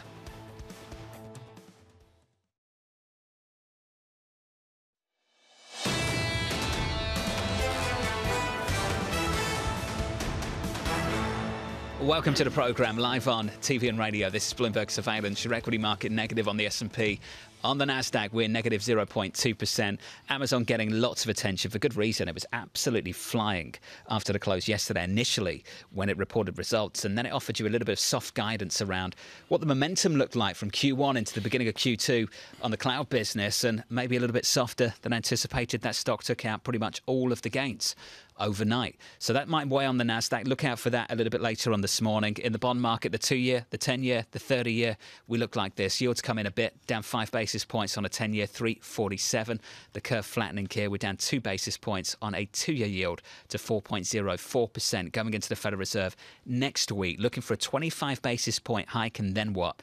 Then what? Well, maybe then this. Morgan Stanley looking for the Fed to communicate what they call a conditional pause. Big conversation in the news conference, no doubt, about that with Chairman Powell next week. What is a conditional pause? It means a pause which is conditional, Tom, on incoming information which might lead to cuts or hikes. Does that help you? Instead of a committed pause into year-end, regardless of what the data looks like. He's loving it. Look at that. This drives him nuts. Yeah, is it conditional-ish? The problem is, Tom, and this is a big issue with this Federal Reserve, they've explained what they would like to do implied by their projections. Do you trust them? I think that's the issue. And there are some people who believe that once inflation looks like it's got a 3 handle, they're just going to back away and maybe move away from the effort. I think people are getting bored with Fed prognostications, Oh, you just think? simply because... I totally agree. Hold on a second, but partly because they have no inside knowledge. Maybe the senior loan officer survey could change that if it's saying, we actually got a sneak peek, and let me tell you, it doesn't look good. We're not going to hike. That would actually get some people's attention. But other than that, what guidance can they give? We want the event, don't we? Up front, all at once. Yes. Special on a Sunday evening where you sit around and say, that's it, that's the future. We've decided. It's foretold. That's not how this stuff works. It's a process. It's going to take weeks, months, quarters to get this information. I know. Everyone wants it feels. up front. I know. Let's see the credit crunch now. I think that's not how it works. And if it doesn't happen, then people basically say, well, it's over, so now let's go buy. Well, what you are seeing in terms of buying and selling this morning, Amazon shares. And really, it's not necessarily that the action is so incredible. It's down 2.3%. It's why it's down and how big the swing has been. More than 14 percentage points up and then down after people found out that momentum had slipped, to use your phrase, John, in the second quarter. This question around cloud computing and how much their AWS is perhaps losing share or not at least gaining as much as some of the other cloud competitors. Pinterest, interesting to watch. And the bigger story with Pinterest and Snap to me is how much is Meta consolidating the market share when it comes to ad revenue and actually stand out rather than being just simply riding the macro wave. Pinterest falling significantly, 14% after talking about a weak forecast. Snap also missing expectations with revenue and seeing that to continue going forward. Really interesting whether this divergence only widens as people really look to advertise only on the most dominant places. In Intel, this is interesting. This is about a very low bar, clearing it and just saying things might look okay. And then all of a sudden those shares are up 6.3%. Just to give you a sense, though, those shares, John, were down about almost 50% last year. So off a pretty low base. But they're seeing some potential signs that they could see free cash flow that gets positive in the second half of the year. Can I just say, I love how Silicon Valley executives talk about issues. This is how Snap described the advertising backdrop. No. Continued disruption in demand for advertising. What is a continued disruption in demand? John, why can't you just say me going. demand was softer? I mean, what does that mean? Why does everything have to be disrupted? What is disruption? What is, because they took a why? Because they took a course at let me answer this. They took a course at a fancy school. They were told to read Clay Christensen on disruption, but they never read the book. That's why. Well, it also implies that it will come back. Sure. Disrupted, not necessarily stalled out. And that, I think, is the distinction. But I could argue, is it disrupted because Meta's grabbing your market share? Or is it disrupted because, of something larger that's not going to come back? It's a transitory soft patch. It's a conditional. Sure. It's a conditional decline. It's a conditional decline. A conditional pause, Tom. If you live the study of disruption, which many do, you do it at Babson College, and that is the land of the great, late, hugely missed Clay Christensen. Urian Timmer joins us of Babson, of Wellesley, and of Fidelity of Boston this morning with exquisite technical analysis on where we are. I'm just going to cut to the chase. Within your first 5 charts for FMRCO, you say we've been in a 10 months no man land. When do we know we're escaping up or down our 10 months no man's land? Yeah, so we all know how the cycle began, and we all want to know how the cycle will end. And will it end with the Fed, raising rates one more time next week, and then pausing, which I do think is a likely scenario because we know from history that the Fed raises rates to more or less at or above the inflation rate, the trailing inflation rate. And so the core PCE is at 4.6, presumably on its way down, and the Fed is now near 5. And of course, the TIPS break-evens are somewhere 2 to 2.5. So on that, by that measure, the Fed is well above the neutral rate, if you will. So I think for the Fed, it's mostly a question of how quickly do they go back to neutral, which would be around 3%, and my guess is not very. And then the other question is about the earnings front, right? So the market is pricing in a modest contraction in earnings. So there's your modest, mild recession, scenario, which I do think is likely second half of the year. But the market's very capable of looking through that, of course, as it always does.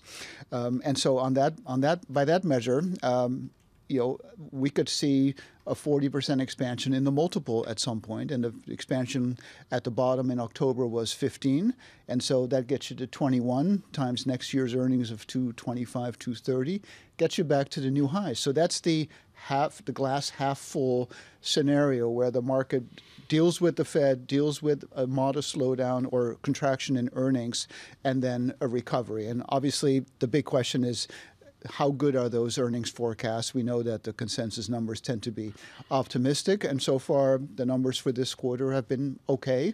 But that becomes really the main question. But if you look at the internals, right, the S&P 500 equal weighted index has gone nowhere in 10 months.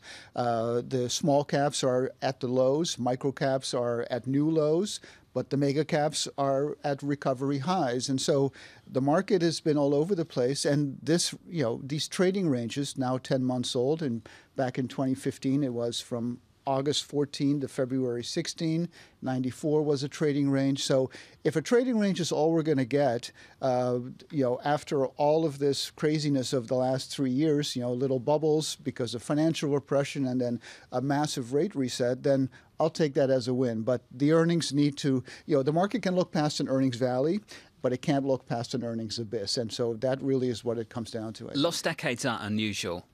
We've seen them through history and recent history as well. Look to Japan as an example of that, and other areas as well. European banks for much of 10 years did basically nothing. When you look at the US equity market after what many people consider to be a bubble that's burst, do you see the potential for a lost decade in equity market returns at the index level in this country? Well, we had one, of course, in the 2000s, the 70s, the 30s, and 40s. I call them secular bear markets. And secular bull markets tend to last about 18 years, produce about an 18% rate of growth. And secular bear markets tend to last about 14 years and produce basically zero growth or negative real growth. And so one of the big questions is has the secular bull market that I think started in 2009, has it ended? And it would be a shorter than usual one, although the one from 1921 to 29 was very short and extremely powerful.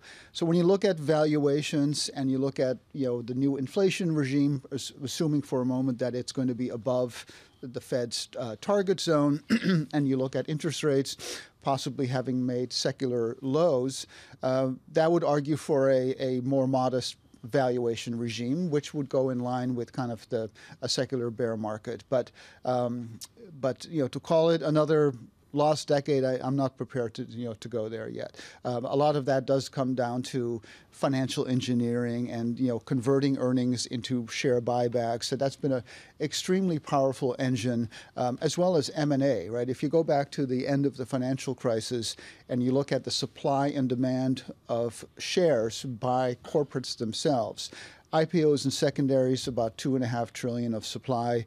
M&A and buybacks, which is the retirement of shares from corporates, about 8 times as high. So it's been a massive imbalance of the supply of shares and the demand for shares, not even counting end investors. This is just the corporates.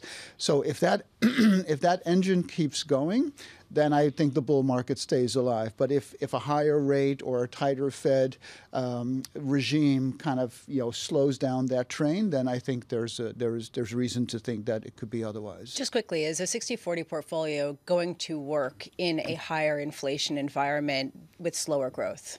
So I've looked at this going back 150 years, and when the inflation rate trends or is sustained above the historical average, which is 3%, then the 60-40 doesn't work. The 40 does not, is then positively correlated to the 60. So the question is, we were at about a 2% regime. We're now at about 2.5% if you look on a 10-year rate of change basis. So it really comes down to whether the inflation situation remains structural or transitory. And it's interesting. I just did a deep dive on the 1940s. I read The History of the Federal Reserve by Ellen Meltzer. And, they had 20% inflation in 46 and 47 when the price controls were lifted.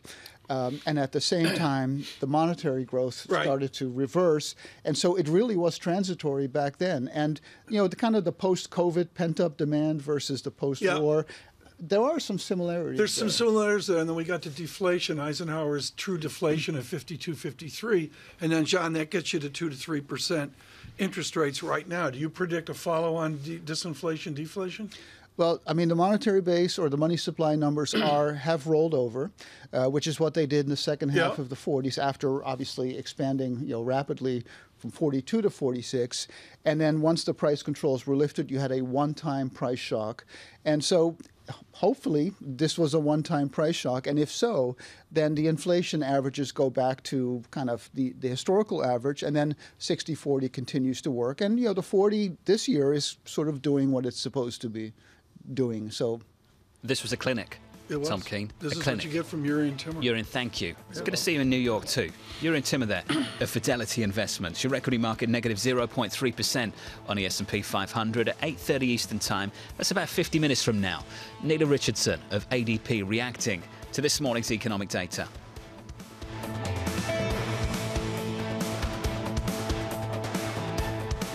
Keeping you up to date with the news from around the world. With the first word, I'm Lisa Mateo. Speaker Kevin McCarthy is putting the pressure on President Biden and Democrats to embrace his plan that was passed on the House floor in order to avoid a debt limit crisis. In an interview with Bloomberg TV, he said the president is putting the economy at risk by avoiding a negotiation. Biden opposes the measure because it includes sweeping spending cuts in order to raise the debt ceiling. In China, the Communist Party's Politburo said the country's economic recovery needs continued fiscal and monetary support. It also warned that domestic demand is insufficient. The Politburo is the top decision-making body led by President Xi Jinping. It's another sign of improving relations between the UK and EU after years of acrimony over Brexit. Now, Bloomberg's learned that the Chancellor of the Exchequer, Jeremy Hunt, is planning to attend an upcoming meeting of European finance ministers. Lazard posted a surprise loss in the first quarter and warned that layoffs are on the way. The asset manager says it will cut about 10% of its workforce. As of the end of 2022, Lazard had a little more than 3,400 employees. The firm blames its performance on slow M&A activity. And in sports, Lamar Jackson has become the highest paid player ever in the National Football League. According to multiple reports, the Baltimore Ravens quarterback has agreed to a 5-year, $260 million deal with $185 million of that guaranteed. Jackson negotiated the deal on his own without an agent. Gotta love that. Global news powered by more than 2,700 journalists and analysts in over 120 countries. I'm Lisa Mateo, and this is Bloomberg.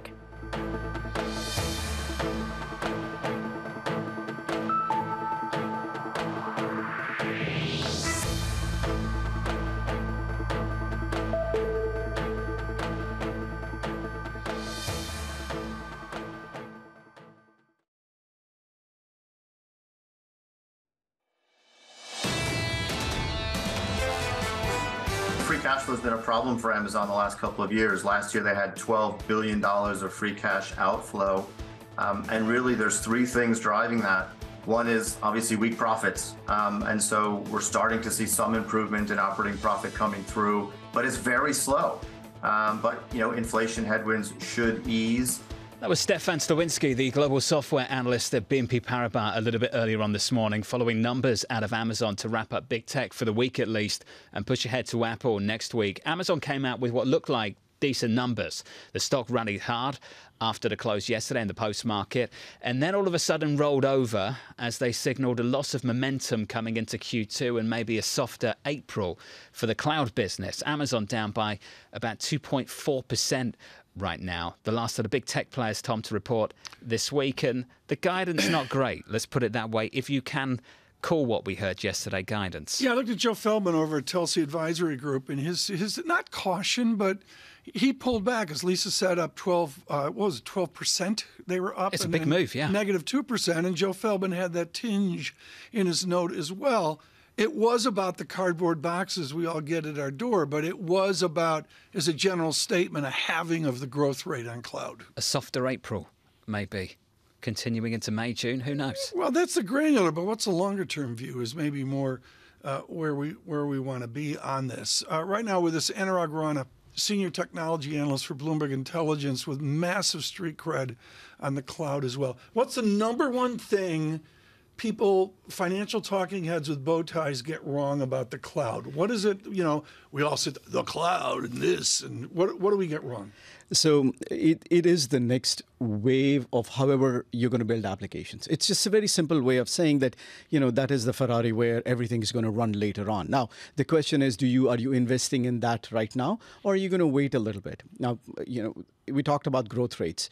Going into the quarter, they said they will do 14% in Amazon in constant currency, and the next quarter consensus figures were 12%. They did 16 and guided to 11. And that's what really caused a big mess. And, we've been saying for a while that part of the magic of cloud is that your cost structure becomes variable compared to a fixed cost structure as an enterprise. And that is another big driver, growth driver in the long run. So talk to me a little bit more about that. Are you saying that basically these companies don't have much clarity about the future in the way that they used to?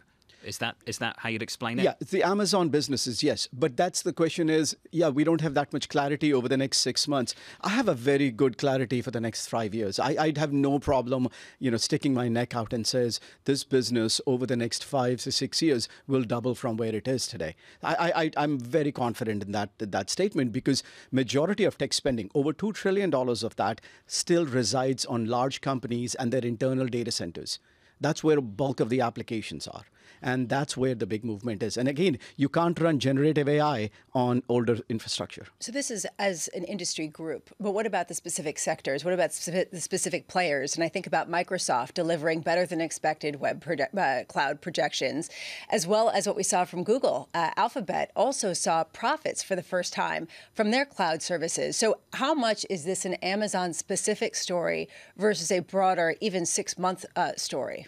Amazon has over 40% market share in cloud infrastructure. Nobody else comes close to it. Even Microsoft and Google are far behind. Now, they have been closing the gap over the years. And for Microsoft, they have been closing the gap from their legacy businesses, companies that have been around for a while and that use Microsoft products in their own data centers. They moving their own workloads to the cloud is what's driving their business. But frankly speaking, Amazon has not been losing market share, at least for the past 5-6 years. When you look to just the next 6 months, the idea of companies maybe not investing as much in their infrastructure, in their tech, how broad does that go? Who else does that affect? It affects the entire software schema. It entires the entire IT services schema, the entire hardware area. Because what's happening right now is people are saying, I cannot spend at that same rate that I was in the last 5 to 6 years. I want to look at Cloudflare. I got, Matthew Prince is the one that's made that wonderful firm go. It's something we never talk about. They're getting hammered this morning is well. What is the symbol from the tangential companies around these big names we talk to if I see Cloudflare flare out? Yeah, you should see somebody like a Snowflake also get hurt today, Datadog, MongoDB, all these companies that really bounced back very strongly in the last just 2 days. So, if Amazon would have reported before Microsoft, things wouldn't have been sounded that badly. I think the expectations really rose very high after Microsoft. Well, so is it a load the boat time? I mean, you got this 3 and 5 year wisdom here. Are you saying cloud with the carnage this morning is a massive overweight? So the question is, what is your time horizon? If your time horizon is the next 6 months, like most investment firms, then you got to just hold back. But if you have a 3 to 5 year horizon, you should be looking at it. Can we finish on a topic we touched on a little bit earlier, and I think we'd love your view on it. How did the guy that decided to sell books online eat IBM's lunch. How did that happen? Oh, it's one of the most phenomenal stories. I would urge all of you to read Brad Stone's book on it. It is, he basically said, I want a computer with infinite computing power. They said, well, how many data centers do you want? He says, infinity. He says, what does that mean? He says, I need more and more capacity. So we're going to have a very large computer where most of the world will do their computing services. It will be like a utility business. There are no companies that generate their own electricity. Companies should not be running their own data centers too. What was it about Amazon that led to that moment? What was it about the nature of the business that led to that moment in a way that it didn't happen at companies like IBM in quite the same way? Because the scale they wanted for their retail business, online business, was not available with the older tools. They needed to do it in-house. Everything needed to talk to each other very rapidly, whether it was the server, the software, the networking equipment. And they said, we will just build it in-house and we will use open source software to create it. Just amazing, Tom, how this story happened. Just absolutely phenomenal. Yeah, and Anurag mentioned this briefly, but folks, the definitive book on this is Brad Stone. You don't see him on surveillance. He's a rock star out on the West Coast. He's still in bed. He's still, as he should be. He, Gurman, the rest of them, they don't even want to talk to us. It's like we don't exist. Anurag, does the cloud business exist at IBM? The answer to that is, yeah, kind of. But what's happening with it? But it's a different business for them. So initially they wanted to compete head on with, the likes of Amazon and Microsoft. But once they figured out it's not going to work, I think the new CEO did a very good job by acquiring Red Hat. So what was going to happen, let's say for a company, I'm just going to make up, let's say PepsiCo. They've been investing in technology for the past 20, 30, 40 years. They have a very massive on-premise footprint.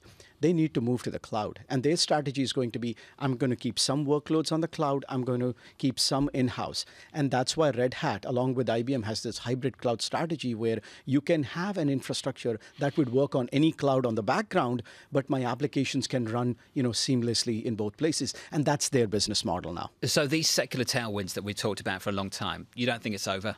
Oh, no, not even close to it. I mean, we just saw the biggest next, you could say, big growth driver in technology. That's all AI-enabled, applications.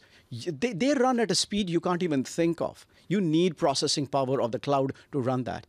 The current footprint is we are, in my view, less than 20-25% penetrated in the cloud. We have a long way to go. You sound incredibly bullish.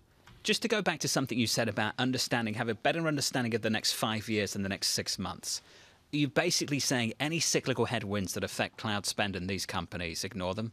Is that the message? Not for the 6 months. I think things could get very tough. And I think, Tom asked me this 2 weeks ago, what's my view on cloud? I said very negative going into, this earnings season. I was proven wrong with Microsoft. But last night, we are, on point that this thing is going to continue to have really massive pressures because companies are not spending on cloud. Just amazing. You got to come back and talk to us about AI. That's, it's tangential to what I do. I mean, I really don't care. But, boy, is there a debate about AI right now. I think we're all going to care. Huge debate. Pretty quickly, just to be clear. But, I think we're all going to care. He's going to steer us straight. Anurag, this was fantastic. Thank you, sir. Appreciate it. Anurag Rana there of Bloomberg Intelligence on Amazon and the cloud business, Tom. Can I get tearful here? It's the end of April. We're into May. We are so lucky to go from Yuri and Timmer to Anurag Rana. It's just sick, the quality. Are they like tears of joy? Well, I don't know. With Anurag, it may not be, but, Seema Shah to Yuri and Timmer she was to Anurag Rana,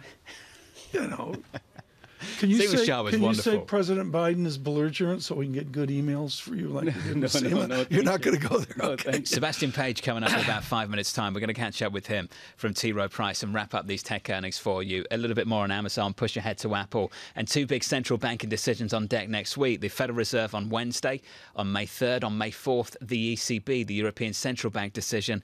If that's not enough for you, payroll's Friday, just around the corner. I really don't know what happened to the month of April. May, just a few days away. Your equity market negative 0.4% on the S&P 500. Yields come in 3 or 4 basis points on a 10-year, sub 350. And in the FX market, the euro, a break of 110. Euro dollar 109.76. We're negative there 0.5%. From New York, this is Bloomberg.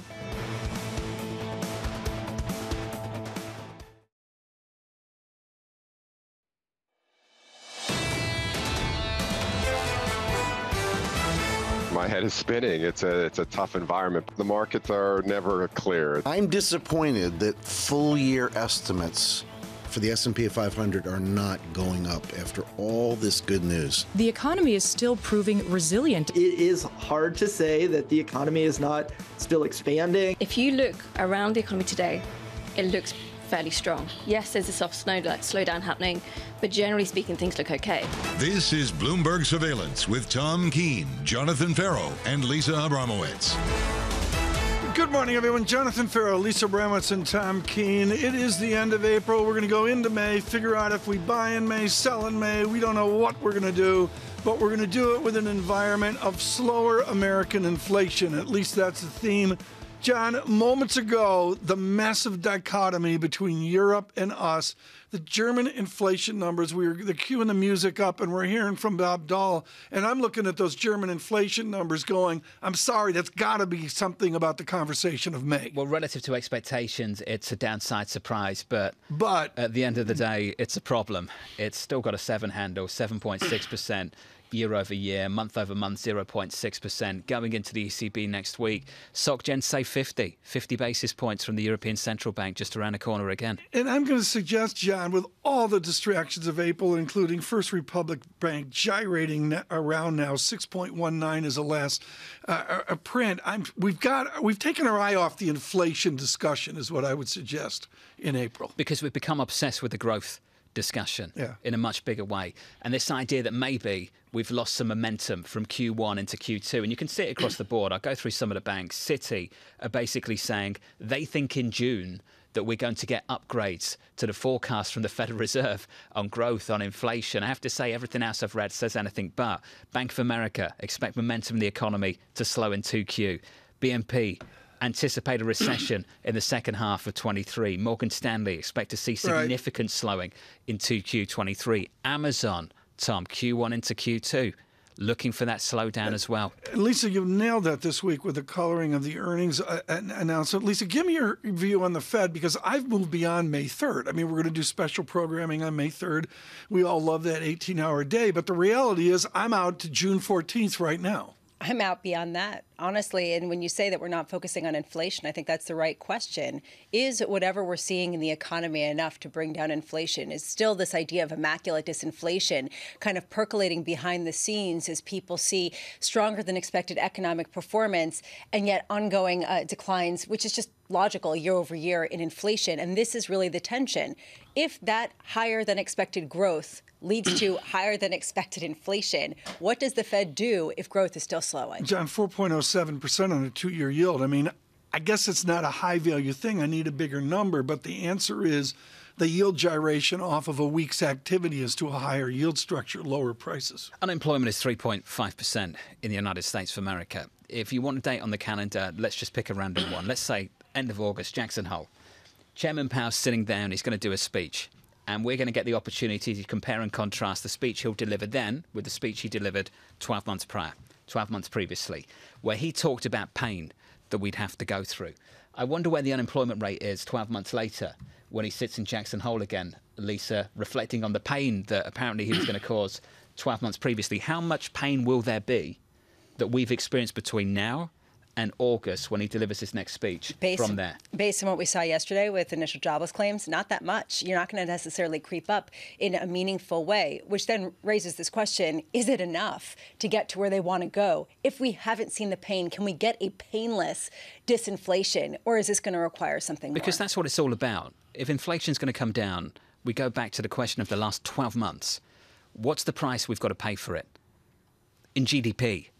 In unemployment. Yeah, I will go with that theme, but I'm still thunderstruck by European inflation. And I get that inflation here is going to come down, and there's some very good already reading for the weekend on that.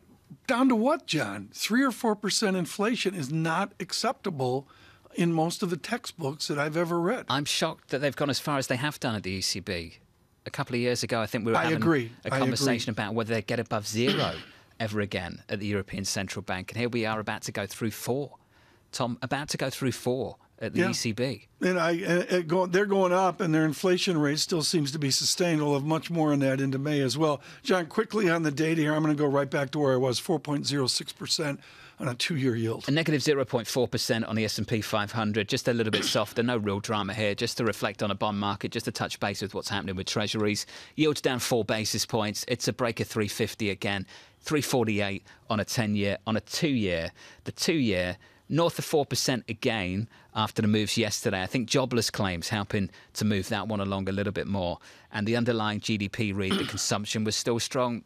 That's one view. There's another view out there that things are starting to fade and fade quickly elsewhere. The 2-year this morning, Tom, 4.06%. Right now, we're going to get a summer here out of April and into May. And, of course, the cliche is sell in May and go away. T. Rowe Price does not have that luxury. They have to play in the market 24/7. He is global multi-asset head for the Baltimore shop. Sebastian Page, good morning. Good morning. I just really want to go to one of your subheads where you talk about the zombie fear that's out there. I would suggest, and it's my theme for the year, the Great Zombie Roll-Up is a constructive exercise.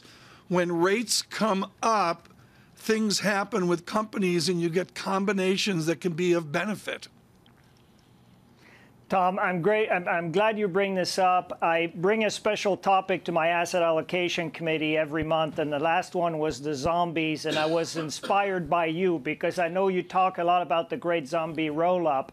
There's a scary chart going around on social media that shows that 20 or even 24% of all companies in the Russell 3000 don't generate enough net revenues to cover their interest rate payments, their debt payments.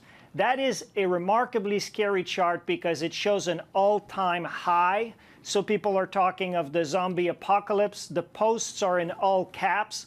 So I decided to dig into this for my asset allocation committee. And there's massive, massive caveats to add to this.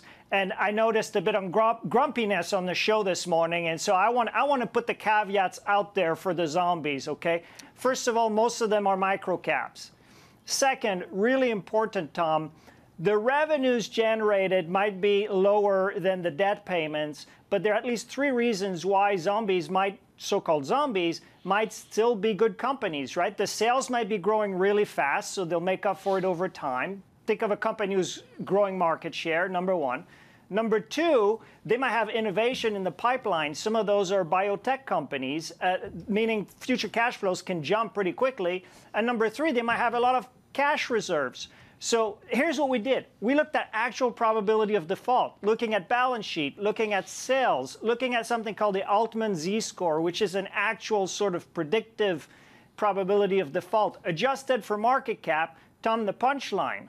We went from 24% zombies, the world's falling apart, to 8.8%. Actually closer to a historical bottom than closer to a historical top. So I thought I'd bring this up since there was a bit of grumpiness today. Well, thank you for that. I feel like it's relieved all of us from our grumpiness. Well, I would say that it's been a long, long couple of months, and I don't think it's just us. It's what we hear reflected by everyone. And Sebastian, you talk about how it's very hard to be a bear at this point, given some of the gyrations, and yet you continue to be somewhat bearish.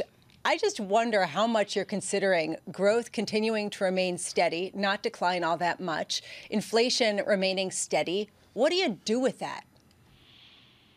You know, I think that's a plausible scenario, and that's why we're invested, and we're modestly underweight stocks. It's not a let's go all to cash type of strategy. We don't do that anyways.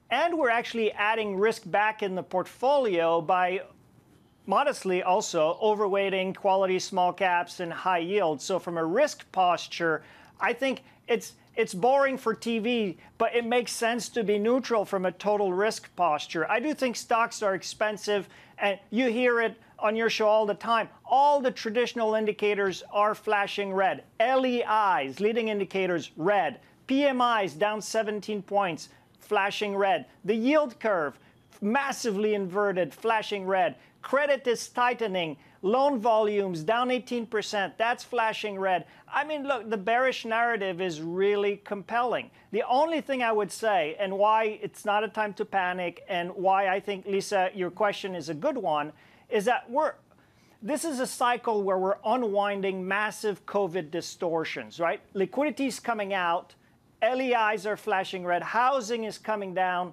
PMIs are coming down, but they're all coming down from a massive post-COVID pop. So we're looking at year-over-year data. I'm telling my team, stop looking at year-over-year data. You have to zoom out and realize that all these economic indicators went way up, M2 money supply, crazy, and then they're coming down. So it's a normalization, and it's just a different playbook. What are we normalizing to? The pre-pandemic trend line? What is it? I don't think we're normalizing all the way back to pre-pandemic, but if you just think of liquidity, right, it's worrisome that liquidity is coming out. It's definitely worrisome that we have to wait for the lagged effects of 475 basis points of Fed hikes. But we have 5 trillion extra deposits in the banking system versus 2019. So we're not, the normalization, I don't think, is going back to zero rates and the same sort of environment. I think we have a higher inflation volatility. I think we do have higher rates, ultimately higher real rates. And it is, Jonathan, I think a regime shift. I mean, from 40 years of declining rates to finally a higher high in rates means a different, not just tactical, but strategic long-term portfolio construction playbook. Could we come to the investment committee meeting one day?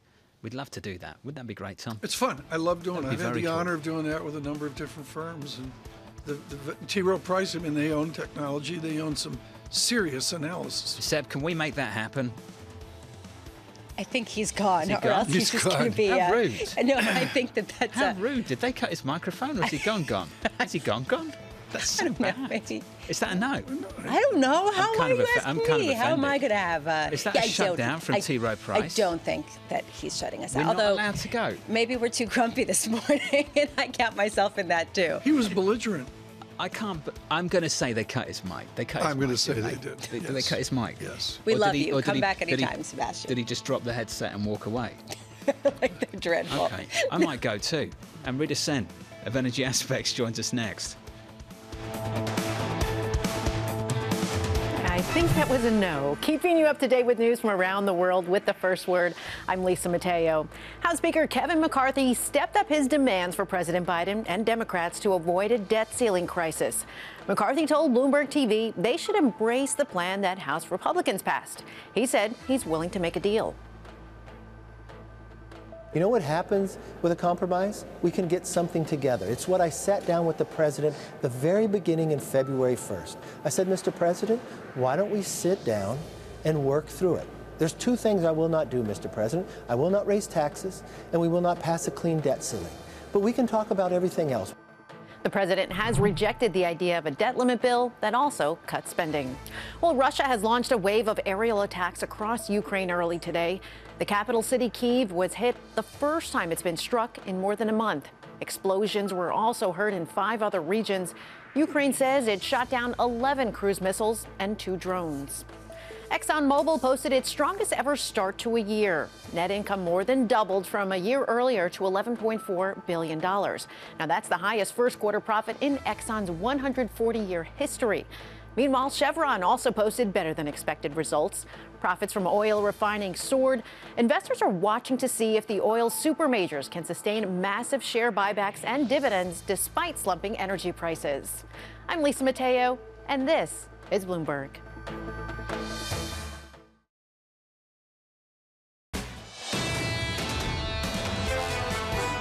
The economy is still proving resilient despite the fact that the Fed is engaged in a very aggressive upward pathway to tame inflation. Broadly speaking, businesses are anticipating a slowdown in the economy. They're anticipating a recession to come in the second half of the year, and they responded in kind across the first 3 months of the year. Still trying to track down Sebastian Page at T. Rowe Price. When we get hold of him, I'll let you know what the answer was to that question. Lindsay Pieksa, the chief economist at Stifel, there weighing in on this economy. A bit more data for you in about 13 minutes. The ECI, Employment Cost Index. Mike McKee logged into the Bloomberg, ready to go to break that down for you. Before we get there, here's a snapshot of things for you at the moment. Equities negative 0.3%. Going into the weekend, with the week so far through Thursday, giving you an equity market that's pretty much flat on the S&P 500, positive about a 1% on the Nasdaq 100. About a quarter of the index, of course, reporting across three names on the Nasdaq 100. You know those three names: Microsoft, Meta, Amazon. It looked like Amazon was going to join the likes of Meta and Microsoft, crushing it, and then offer just some softer guidance around the month of April and going forward through 2Q. That stock is negative almost 3% now, Tom, which is amazing considering when that was around 5 p.m. yesterday. That's the Amazon dynamic. I'm looking at First Republic Bank as well, maybe a bit off the surveillance radar, but should not be. Are we waiting for a Friday announcement? Don't you make these announcements at 5 p.m. on Friday? I think so. A weekend shocker? I don't know what it would be. That's we know what the options 101. are. We know what the options are. Let's see what they choose to do. Yeah, we'll have to see. And we're going to finish strong here over the next 45 minutes into the 9 o'clock hour. You have Dr. Ilarian joining you? We do in this about is a good thing. 40 minutes. Looking forward to it. Right now, Dr. Sen's going to join us. I'm Rita Sen. Really been looking forward to this, really on the microeconomics of oil, and you're shocked that it is near $69 a barrel on West Texas Intermediate, 75.06 on American oil right now. And Rita, what does the general equilibrium dynamics of oil look right now, and can it nudge oil to a $69 handle? If you get just not one, but if you get a few really poor macroeconomic data points that starts to spook the market a lot, yeah, look, we're not going to rule anything out. I mean, right now, what's been fascinating is that crude prices have been the most correlated with bond vol.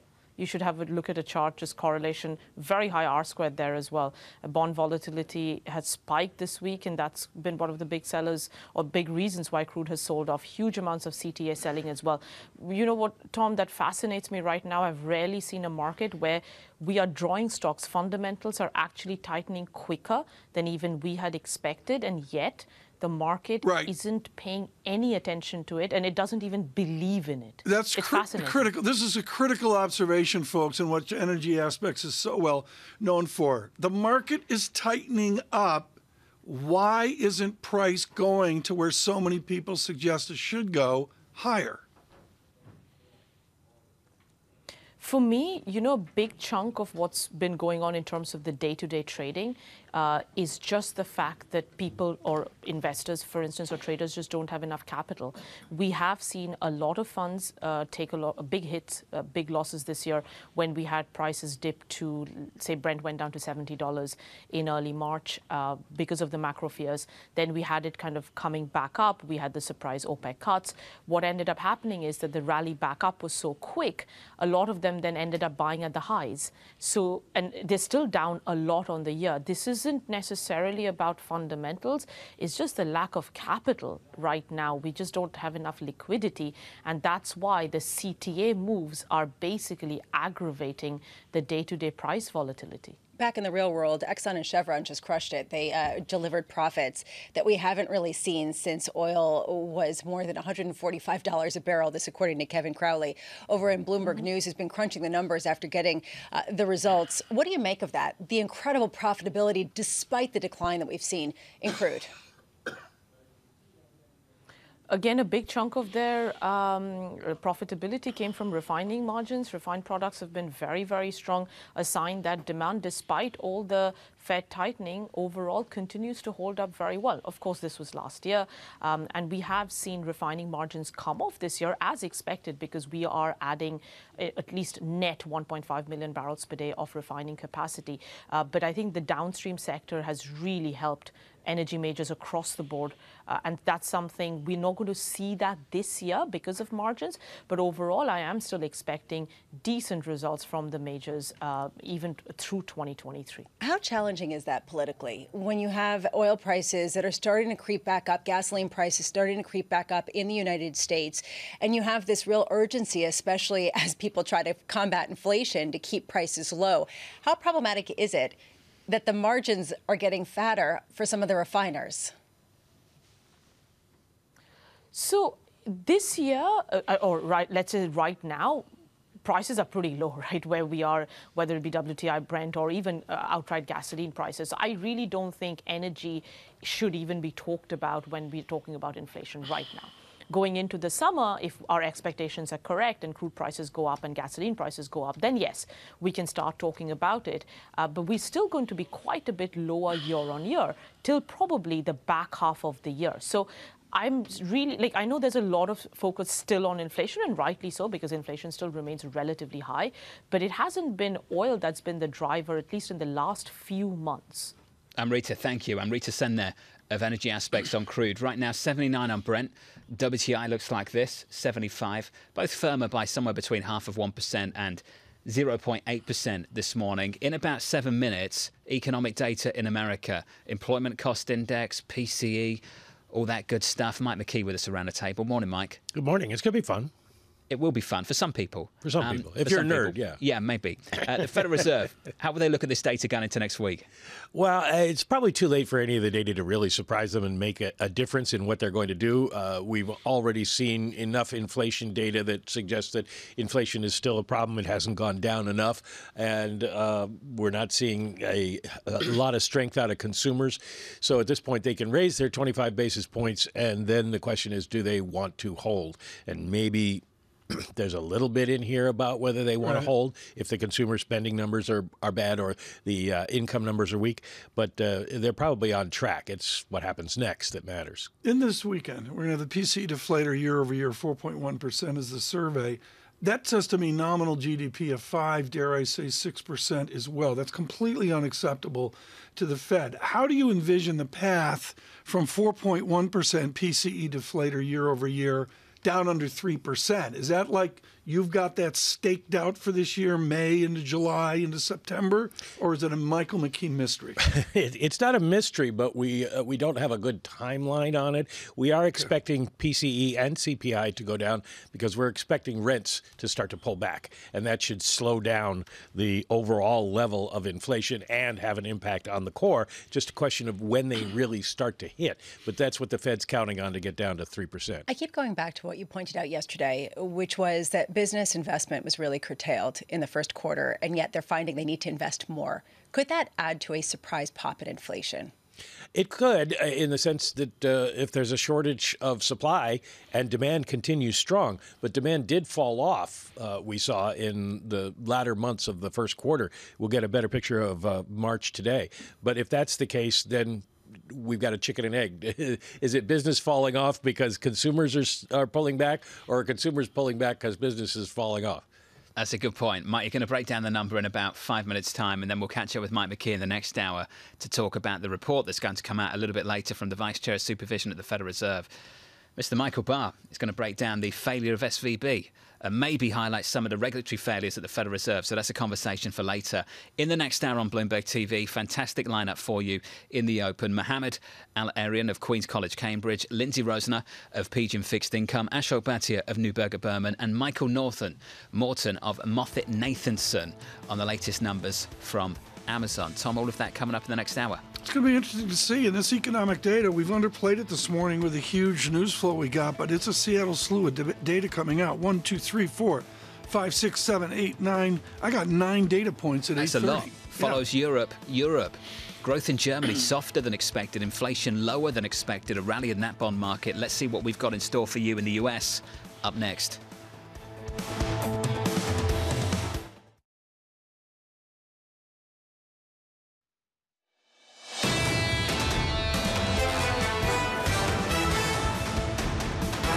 Bloomberg surveillance end of April into May. Futures at negative 13. Dow futures negative 115. The VIX not giving me much. 17.17.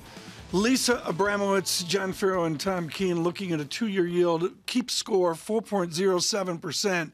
As we look at economic data, we span the globe from the employment cost index. I'm down to the PCE core deflator, YOY. Who else can do it? Michael McKee. Yeah.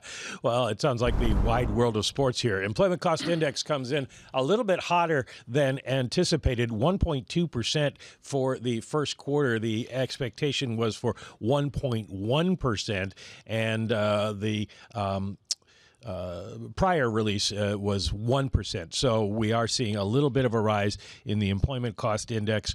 Wages and salaries in the ECI up 1.2%. Benefit costs up 1.2%. On a year-over-year basis, compensation for civilian workers up 4.8% and wages up 5%. So we are getting still some benefits to Americans. Now we're looking at personal income, which is important to a lot of people, and we haven't got the completely updated numbers yet, the internet being slow today. But we do know that personal income was up 0.3. That's the headline number for the month of March. We'll see as soon as I can get this thing to work what we'll get from the overall numbers. Let's wait for the numbers right now, Michael. We got some computer oddities here, which we get here as well. Explain why employment cost index is so important. I agree with you. It's important. It accounts for the fact that people change jobs and people stay in the same jobs, and it's not just average hourly earnings. It is more comprehensive in terms of the overall compensation numbers. The problem that you have is that it's only quarterly, so people still watch all of the other numbers, but the Fed does like to see this. All right. Income up 0.3, as I mentioned. Personal spending was flat on the month. It wasn't negative. There was some thought it might be, given the way we had seen declines in the overall months of February, and January went up, February went down. Personal spending was only up 0.1 the month before in March. So, excuse me. Real personal spending flat as well. Adjust for inflation, and you got nothing, no change. That was down 0.2 in February. The PCE deflators, these are the Fed's inflation numbers, month over month up 0.1%, and that puts us at the year over year puts us at 4.2%. Core is up 0.3%. The core deflator up 4.6% on a year over year basis. Yeah. That's the same as the prior month, but a big drop in the year over year number from 5% to 4.2%. Base effects at work there. So we are seeing some improvement in the headline number, but of course we're still waiting. Well, and the revisions that we're getting, and the revisions that we're getting are upward revisions almost across the board, with the exception of personal spending, which makes sense given some of the concerns in February around everything. I'm surprised there isn't more of a reaction in the bond market. We're not seeing much movement in terms of two-year yields, which are basically flat after bouncing around a bit, still dead lower on the S&P and NASDAQ. But what I'm struck by is this seems to paint a picture of inflation not coming down nearly as quickly as people had previously expected. Is there anything to challenge that assumption? Nothing so far. I think what we're seeing is in the bond market is basically people had already figured out what the Fed is going to do. They've got other things they're watching in terms of the banking issues, et cetera. And so there's not a lot of new information in this that's going to change people's minds. We were up 1.2% for the employment cost index. The forecast was for 1.1%. So nothing that really tells you that we're seeing a huge inflation problem. Still there. Wages still going up, but not a huge problem. Michael McKee, thank you so much on this raft of data. Michigan data at 10 o'clock as well. Right now, Neela Richardson to sort this out for us with a wonderful purview from ADP, Automatic Data Processing. She is the chief economist for the company that does so many paychecks from sea to shining sea. Neela, I look at this, and I'm sorry, as I said this morning, I've shifted from a May analysis to a Fed meeting June, Fed meeting July analysis. I don't see inflation coming down in these statistics. Do you? We've seen a little bit of deceleration in payroll wages, and I think that's important to keep an eye on because we know that inflation has morphed. It started as a supply shock reaction.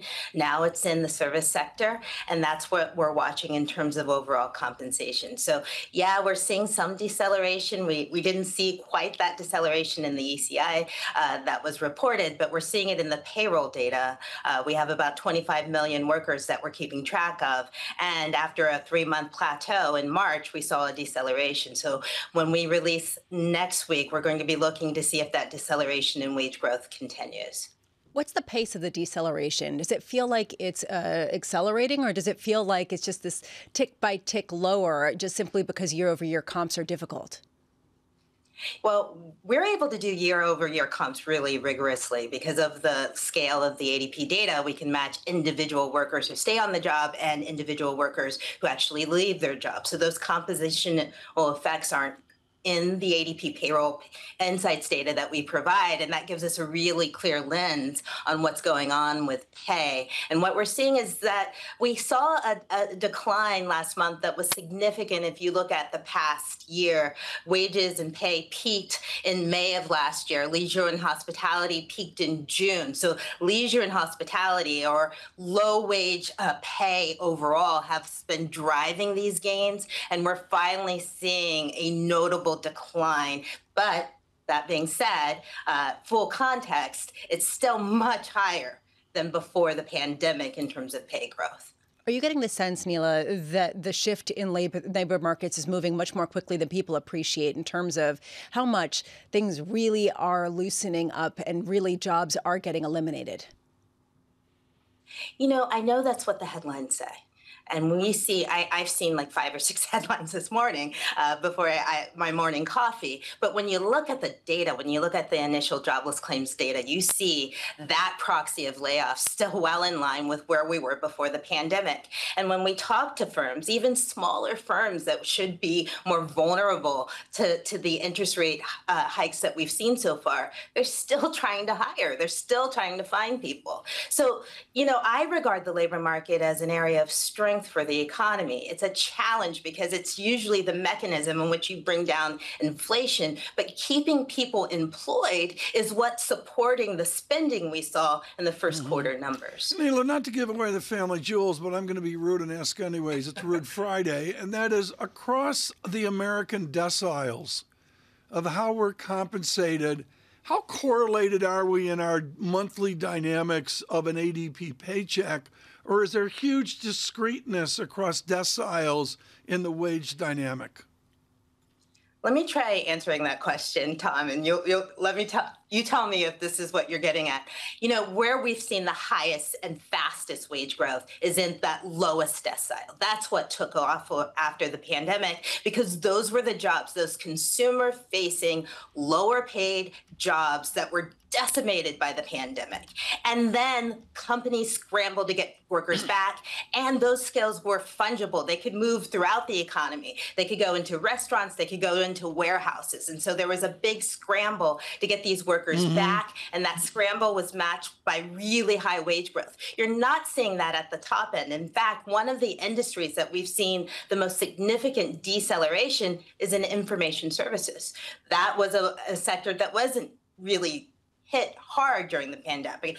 It actually grew during the pandemic economy, and we're seeing some softness now, and that softness is reflected in pay gains. And Lisa, to me, what's so important here is the thinking late April into May of the theme we're hearing from some guests, not all guests, that it is high wage types that are seeing the agony. I mean, the Lazard announcement this morning is small, but you wonder what the upper deciles dynamic is going to be into the summer. The white collar sort of layoff or recession kind of feel rather than what normally is felt initially. And Neela, this speaks to what you're seeing in the fundamentals. And you said the labor economy is still strong, even though you are seeing some sort of deceleration in the pace of wage gains. And if you keep people employed, they keep spending, and consumer spending will keep this economy chugging along. Given that, and given what we just got, is there a chance of recession on the horizon this year, or is it off the table as far as you're concerned?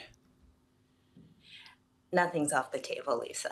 But yes, there is a chance of recession, and we'll have to kind of watch the incoming data. There's also a chance that we skid through it, that we do not receive a recession, that we have this instance of slower growth. Now, that being said, I think we've been lulled to sleep by the past 10 years of economic expansion before the pandemic.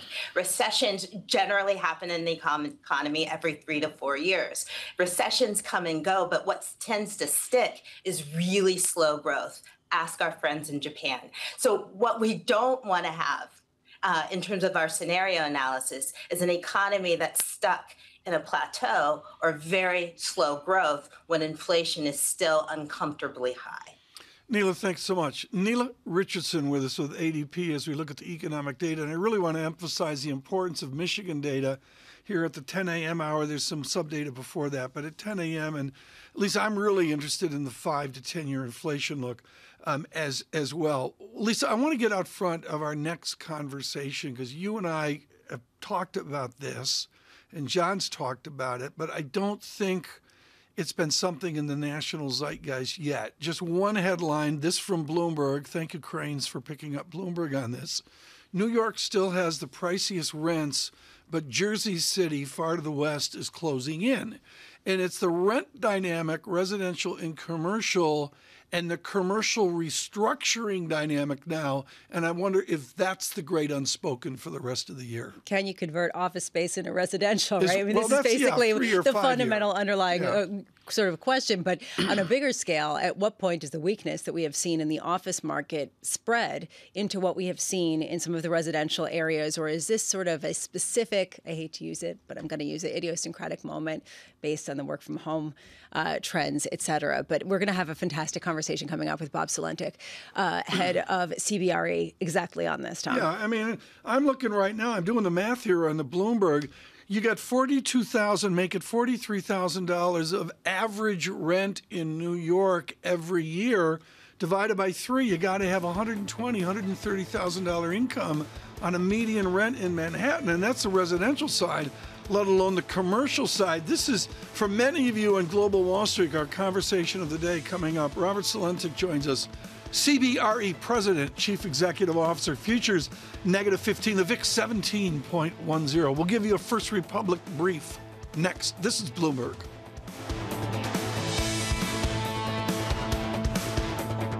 Keeping you up to date with the news from around the world with the first word, I'm Lisa Mateo. Speaker Kevin McCarthy is putting the pressure on President Biden and Democrats to embrace his plan that was passed on the House floor in order to avoid a debt limit crisis. In an interview with Bloomberg TV, he said the president is putting the economy at risk by avoiding a negotiation. Biden opposes the measure because it includes sweeping spending cuts in order to raise the debt ceiling. Meanwhile, President Biden and congressional Democrats plan to attack Republicans' proposals to slash Social Security and Medicare. They see it as a key wedge issue in the 2024 election campaign. The thinking is that the message can win over seniors, working-class voters, independents, and suburban women. Mercedes-Benz says its order backlog will support sales in the coming months, despite the subdued global economy. The luxury car maker sees demand in Europe falling, but it expects to do well in 2 of its biggest markets. Demand in the U.S. is really good, is solid, and now, I mean, in particular towards, the tail end of the Q1, we could see the demand, coming up and coming back up again in China. Mercedes has been focusing on selling more of its higher-end cars to boost its profit margins. Deutsche Bank has agreed to buy British boutique Numis in an all-cash deal that could reshape investment banking in the City of London. The deal values Numis at $512 million. That's a 72% premium to Thursday's close. The transaction will give Deutsche Bank one of the biggest teams of bankers in London. Global news powered by more than 2,700 journalists and analysts in over 120 countries. I'm Lisa Mateo, and this is Bloomberg.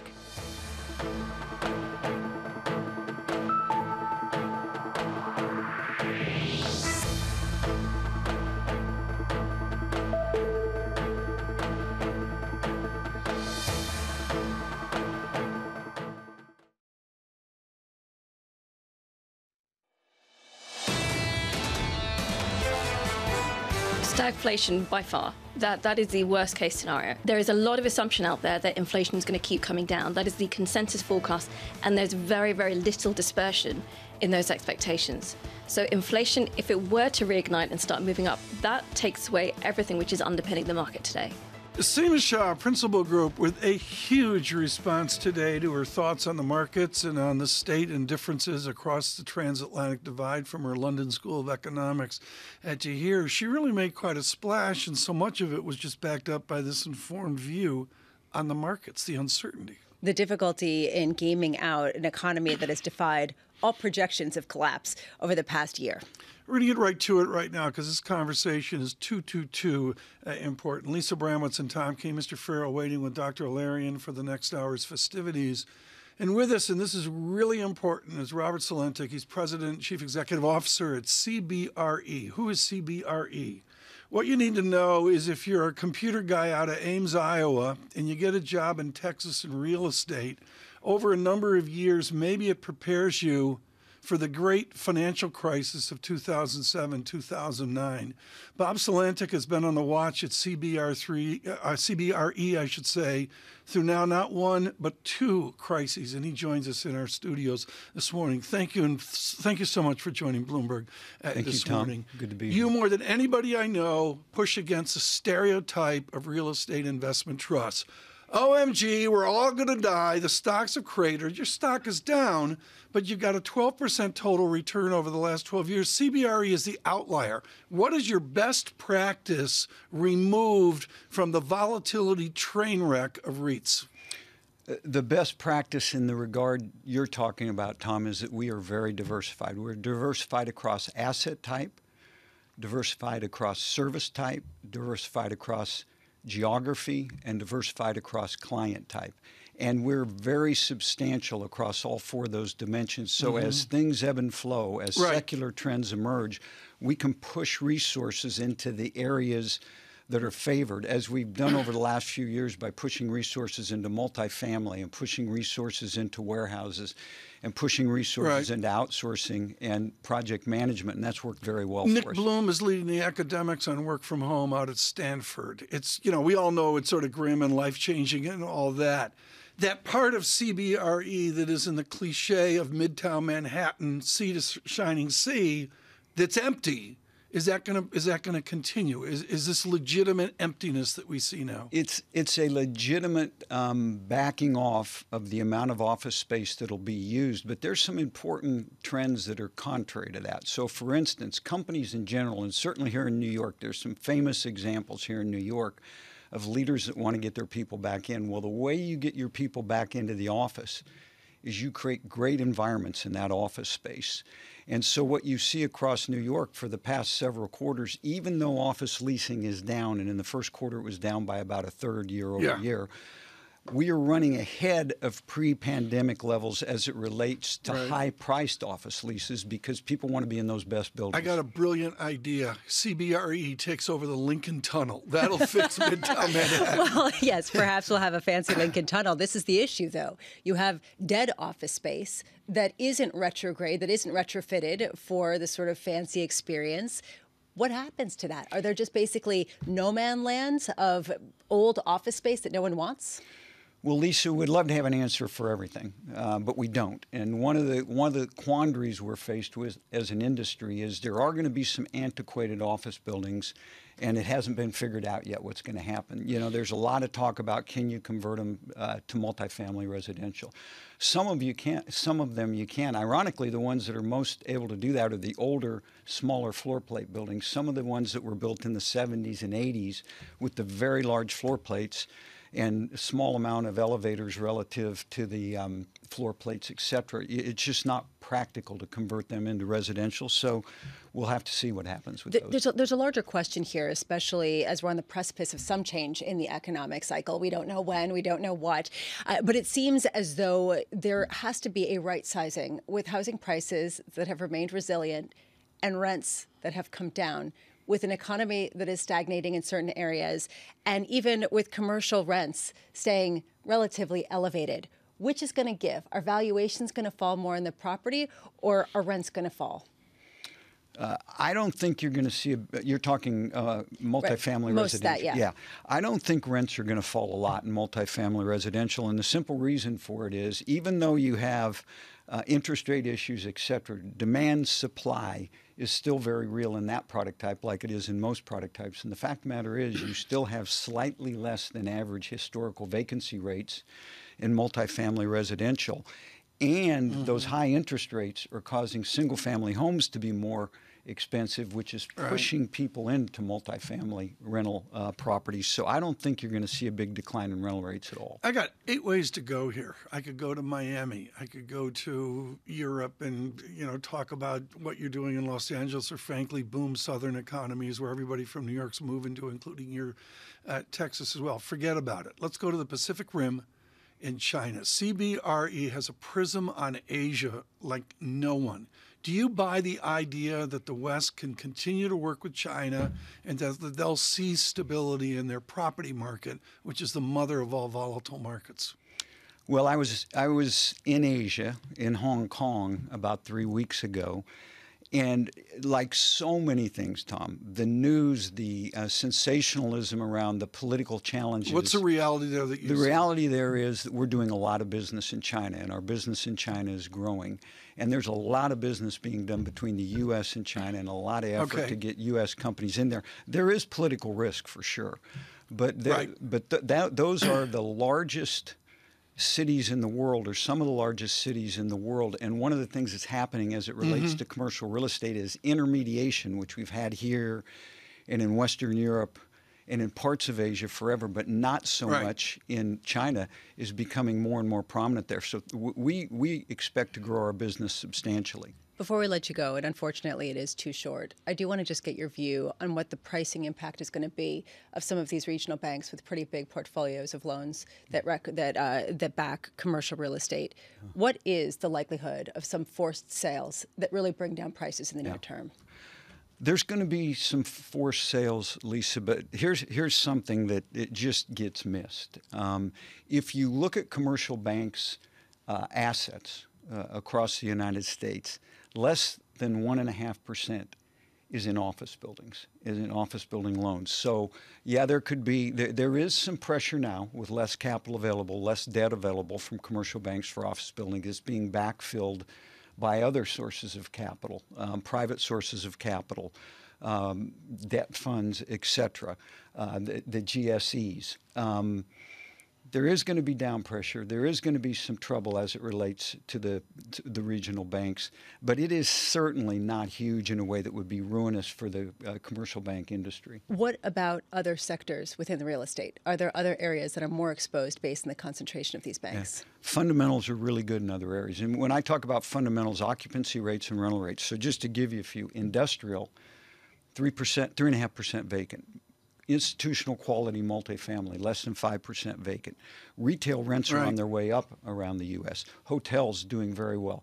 So the fundamentals in things other than office are actually quite good right now. I'm sure both of you have had experiences trying to get into restaurants lately. I mean, oh no, it's. No. I don't have a life. Lisa has a life. Ferro has a life. I don't have a life. So again, headlines are partially accurate. Anecdotally accurate, but not holistically. Do you realize Salentic just shows up at any restaurant across the country and they just open. Bob, yeah, absolutely. Bob, please, did you get the check? Bob Salentic. As long as it's fast food. Bob Salentic, thank you so much with CBRE, a real estate update. That's what we like, folks. People with real depth of knowledge on this. Lisa, April, gone. Yeah, and not much clearer to save for. I mean, honestly, this is the issue, is that we don't leave April with more clarity for May other than, it's a soup. It just doesn't look as bad as a lot of people were expecting. No, we'll drive to May, and of course, a week next week that will be extraordinary. Apple has a certain mystery to it now after what we saw this week in big tech. And of course, we'll have special coverage. The Fed meeting here will be really something our team's putting together. I think a very interesting show on that as well. Usually the Federal Reserve, quietly led by the Bank of Canada announcements. We will not be quiet. At 1 p.m. this afternoon, our David Weston in conversation with the Prime Minister of Canada, Justin Trudeau. Weston and Trudeau on the future of the Toronto Maple Leafs. Stay with us on radio and television. This is Bloomberg. Good morning. Futures at -9.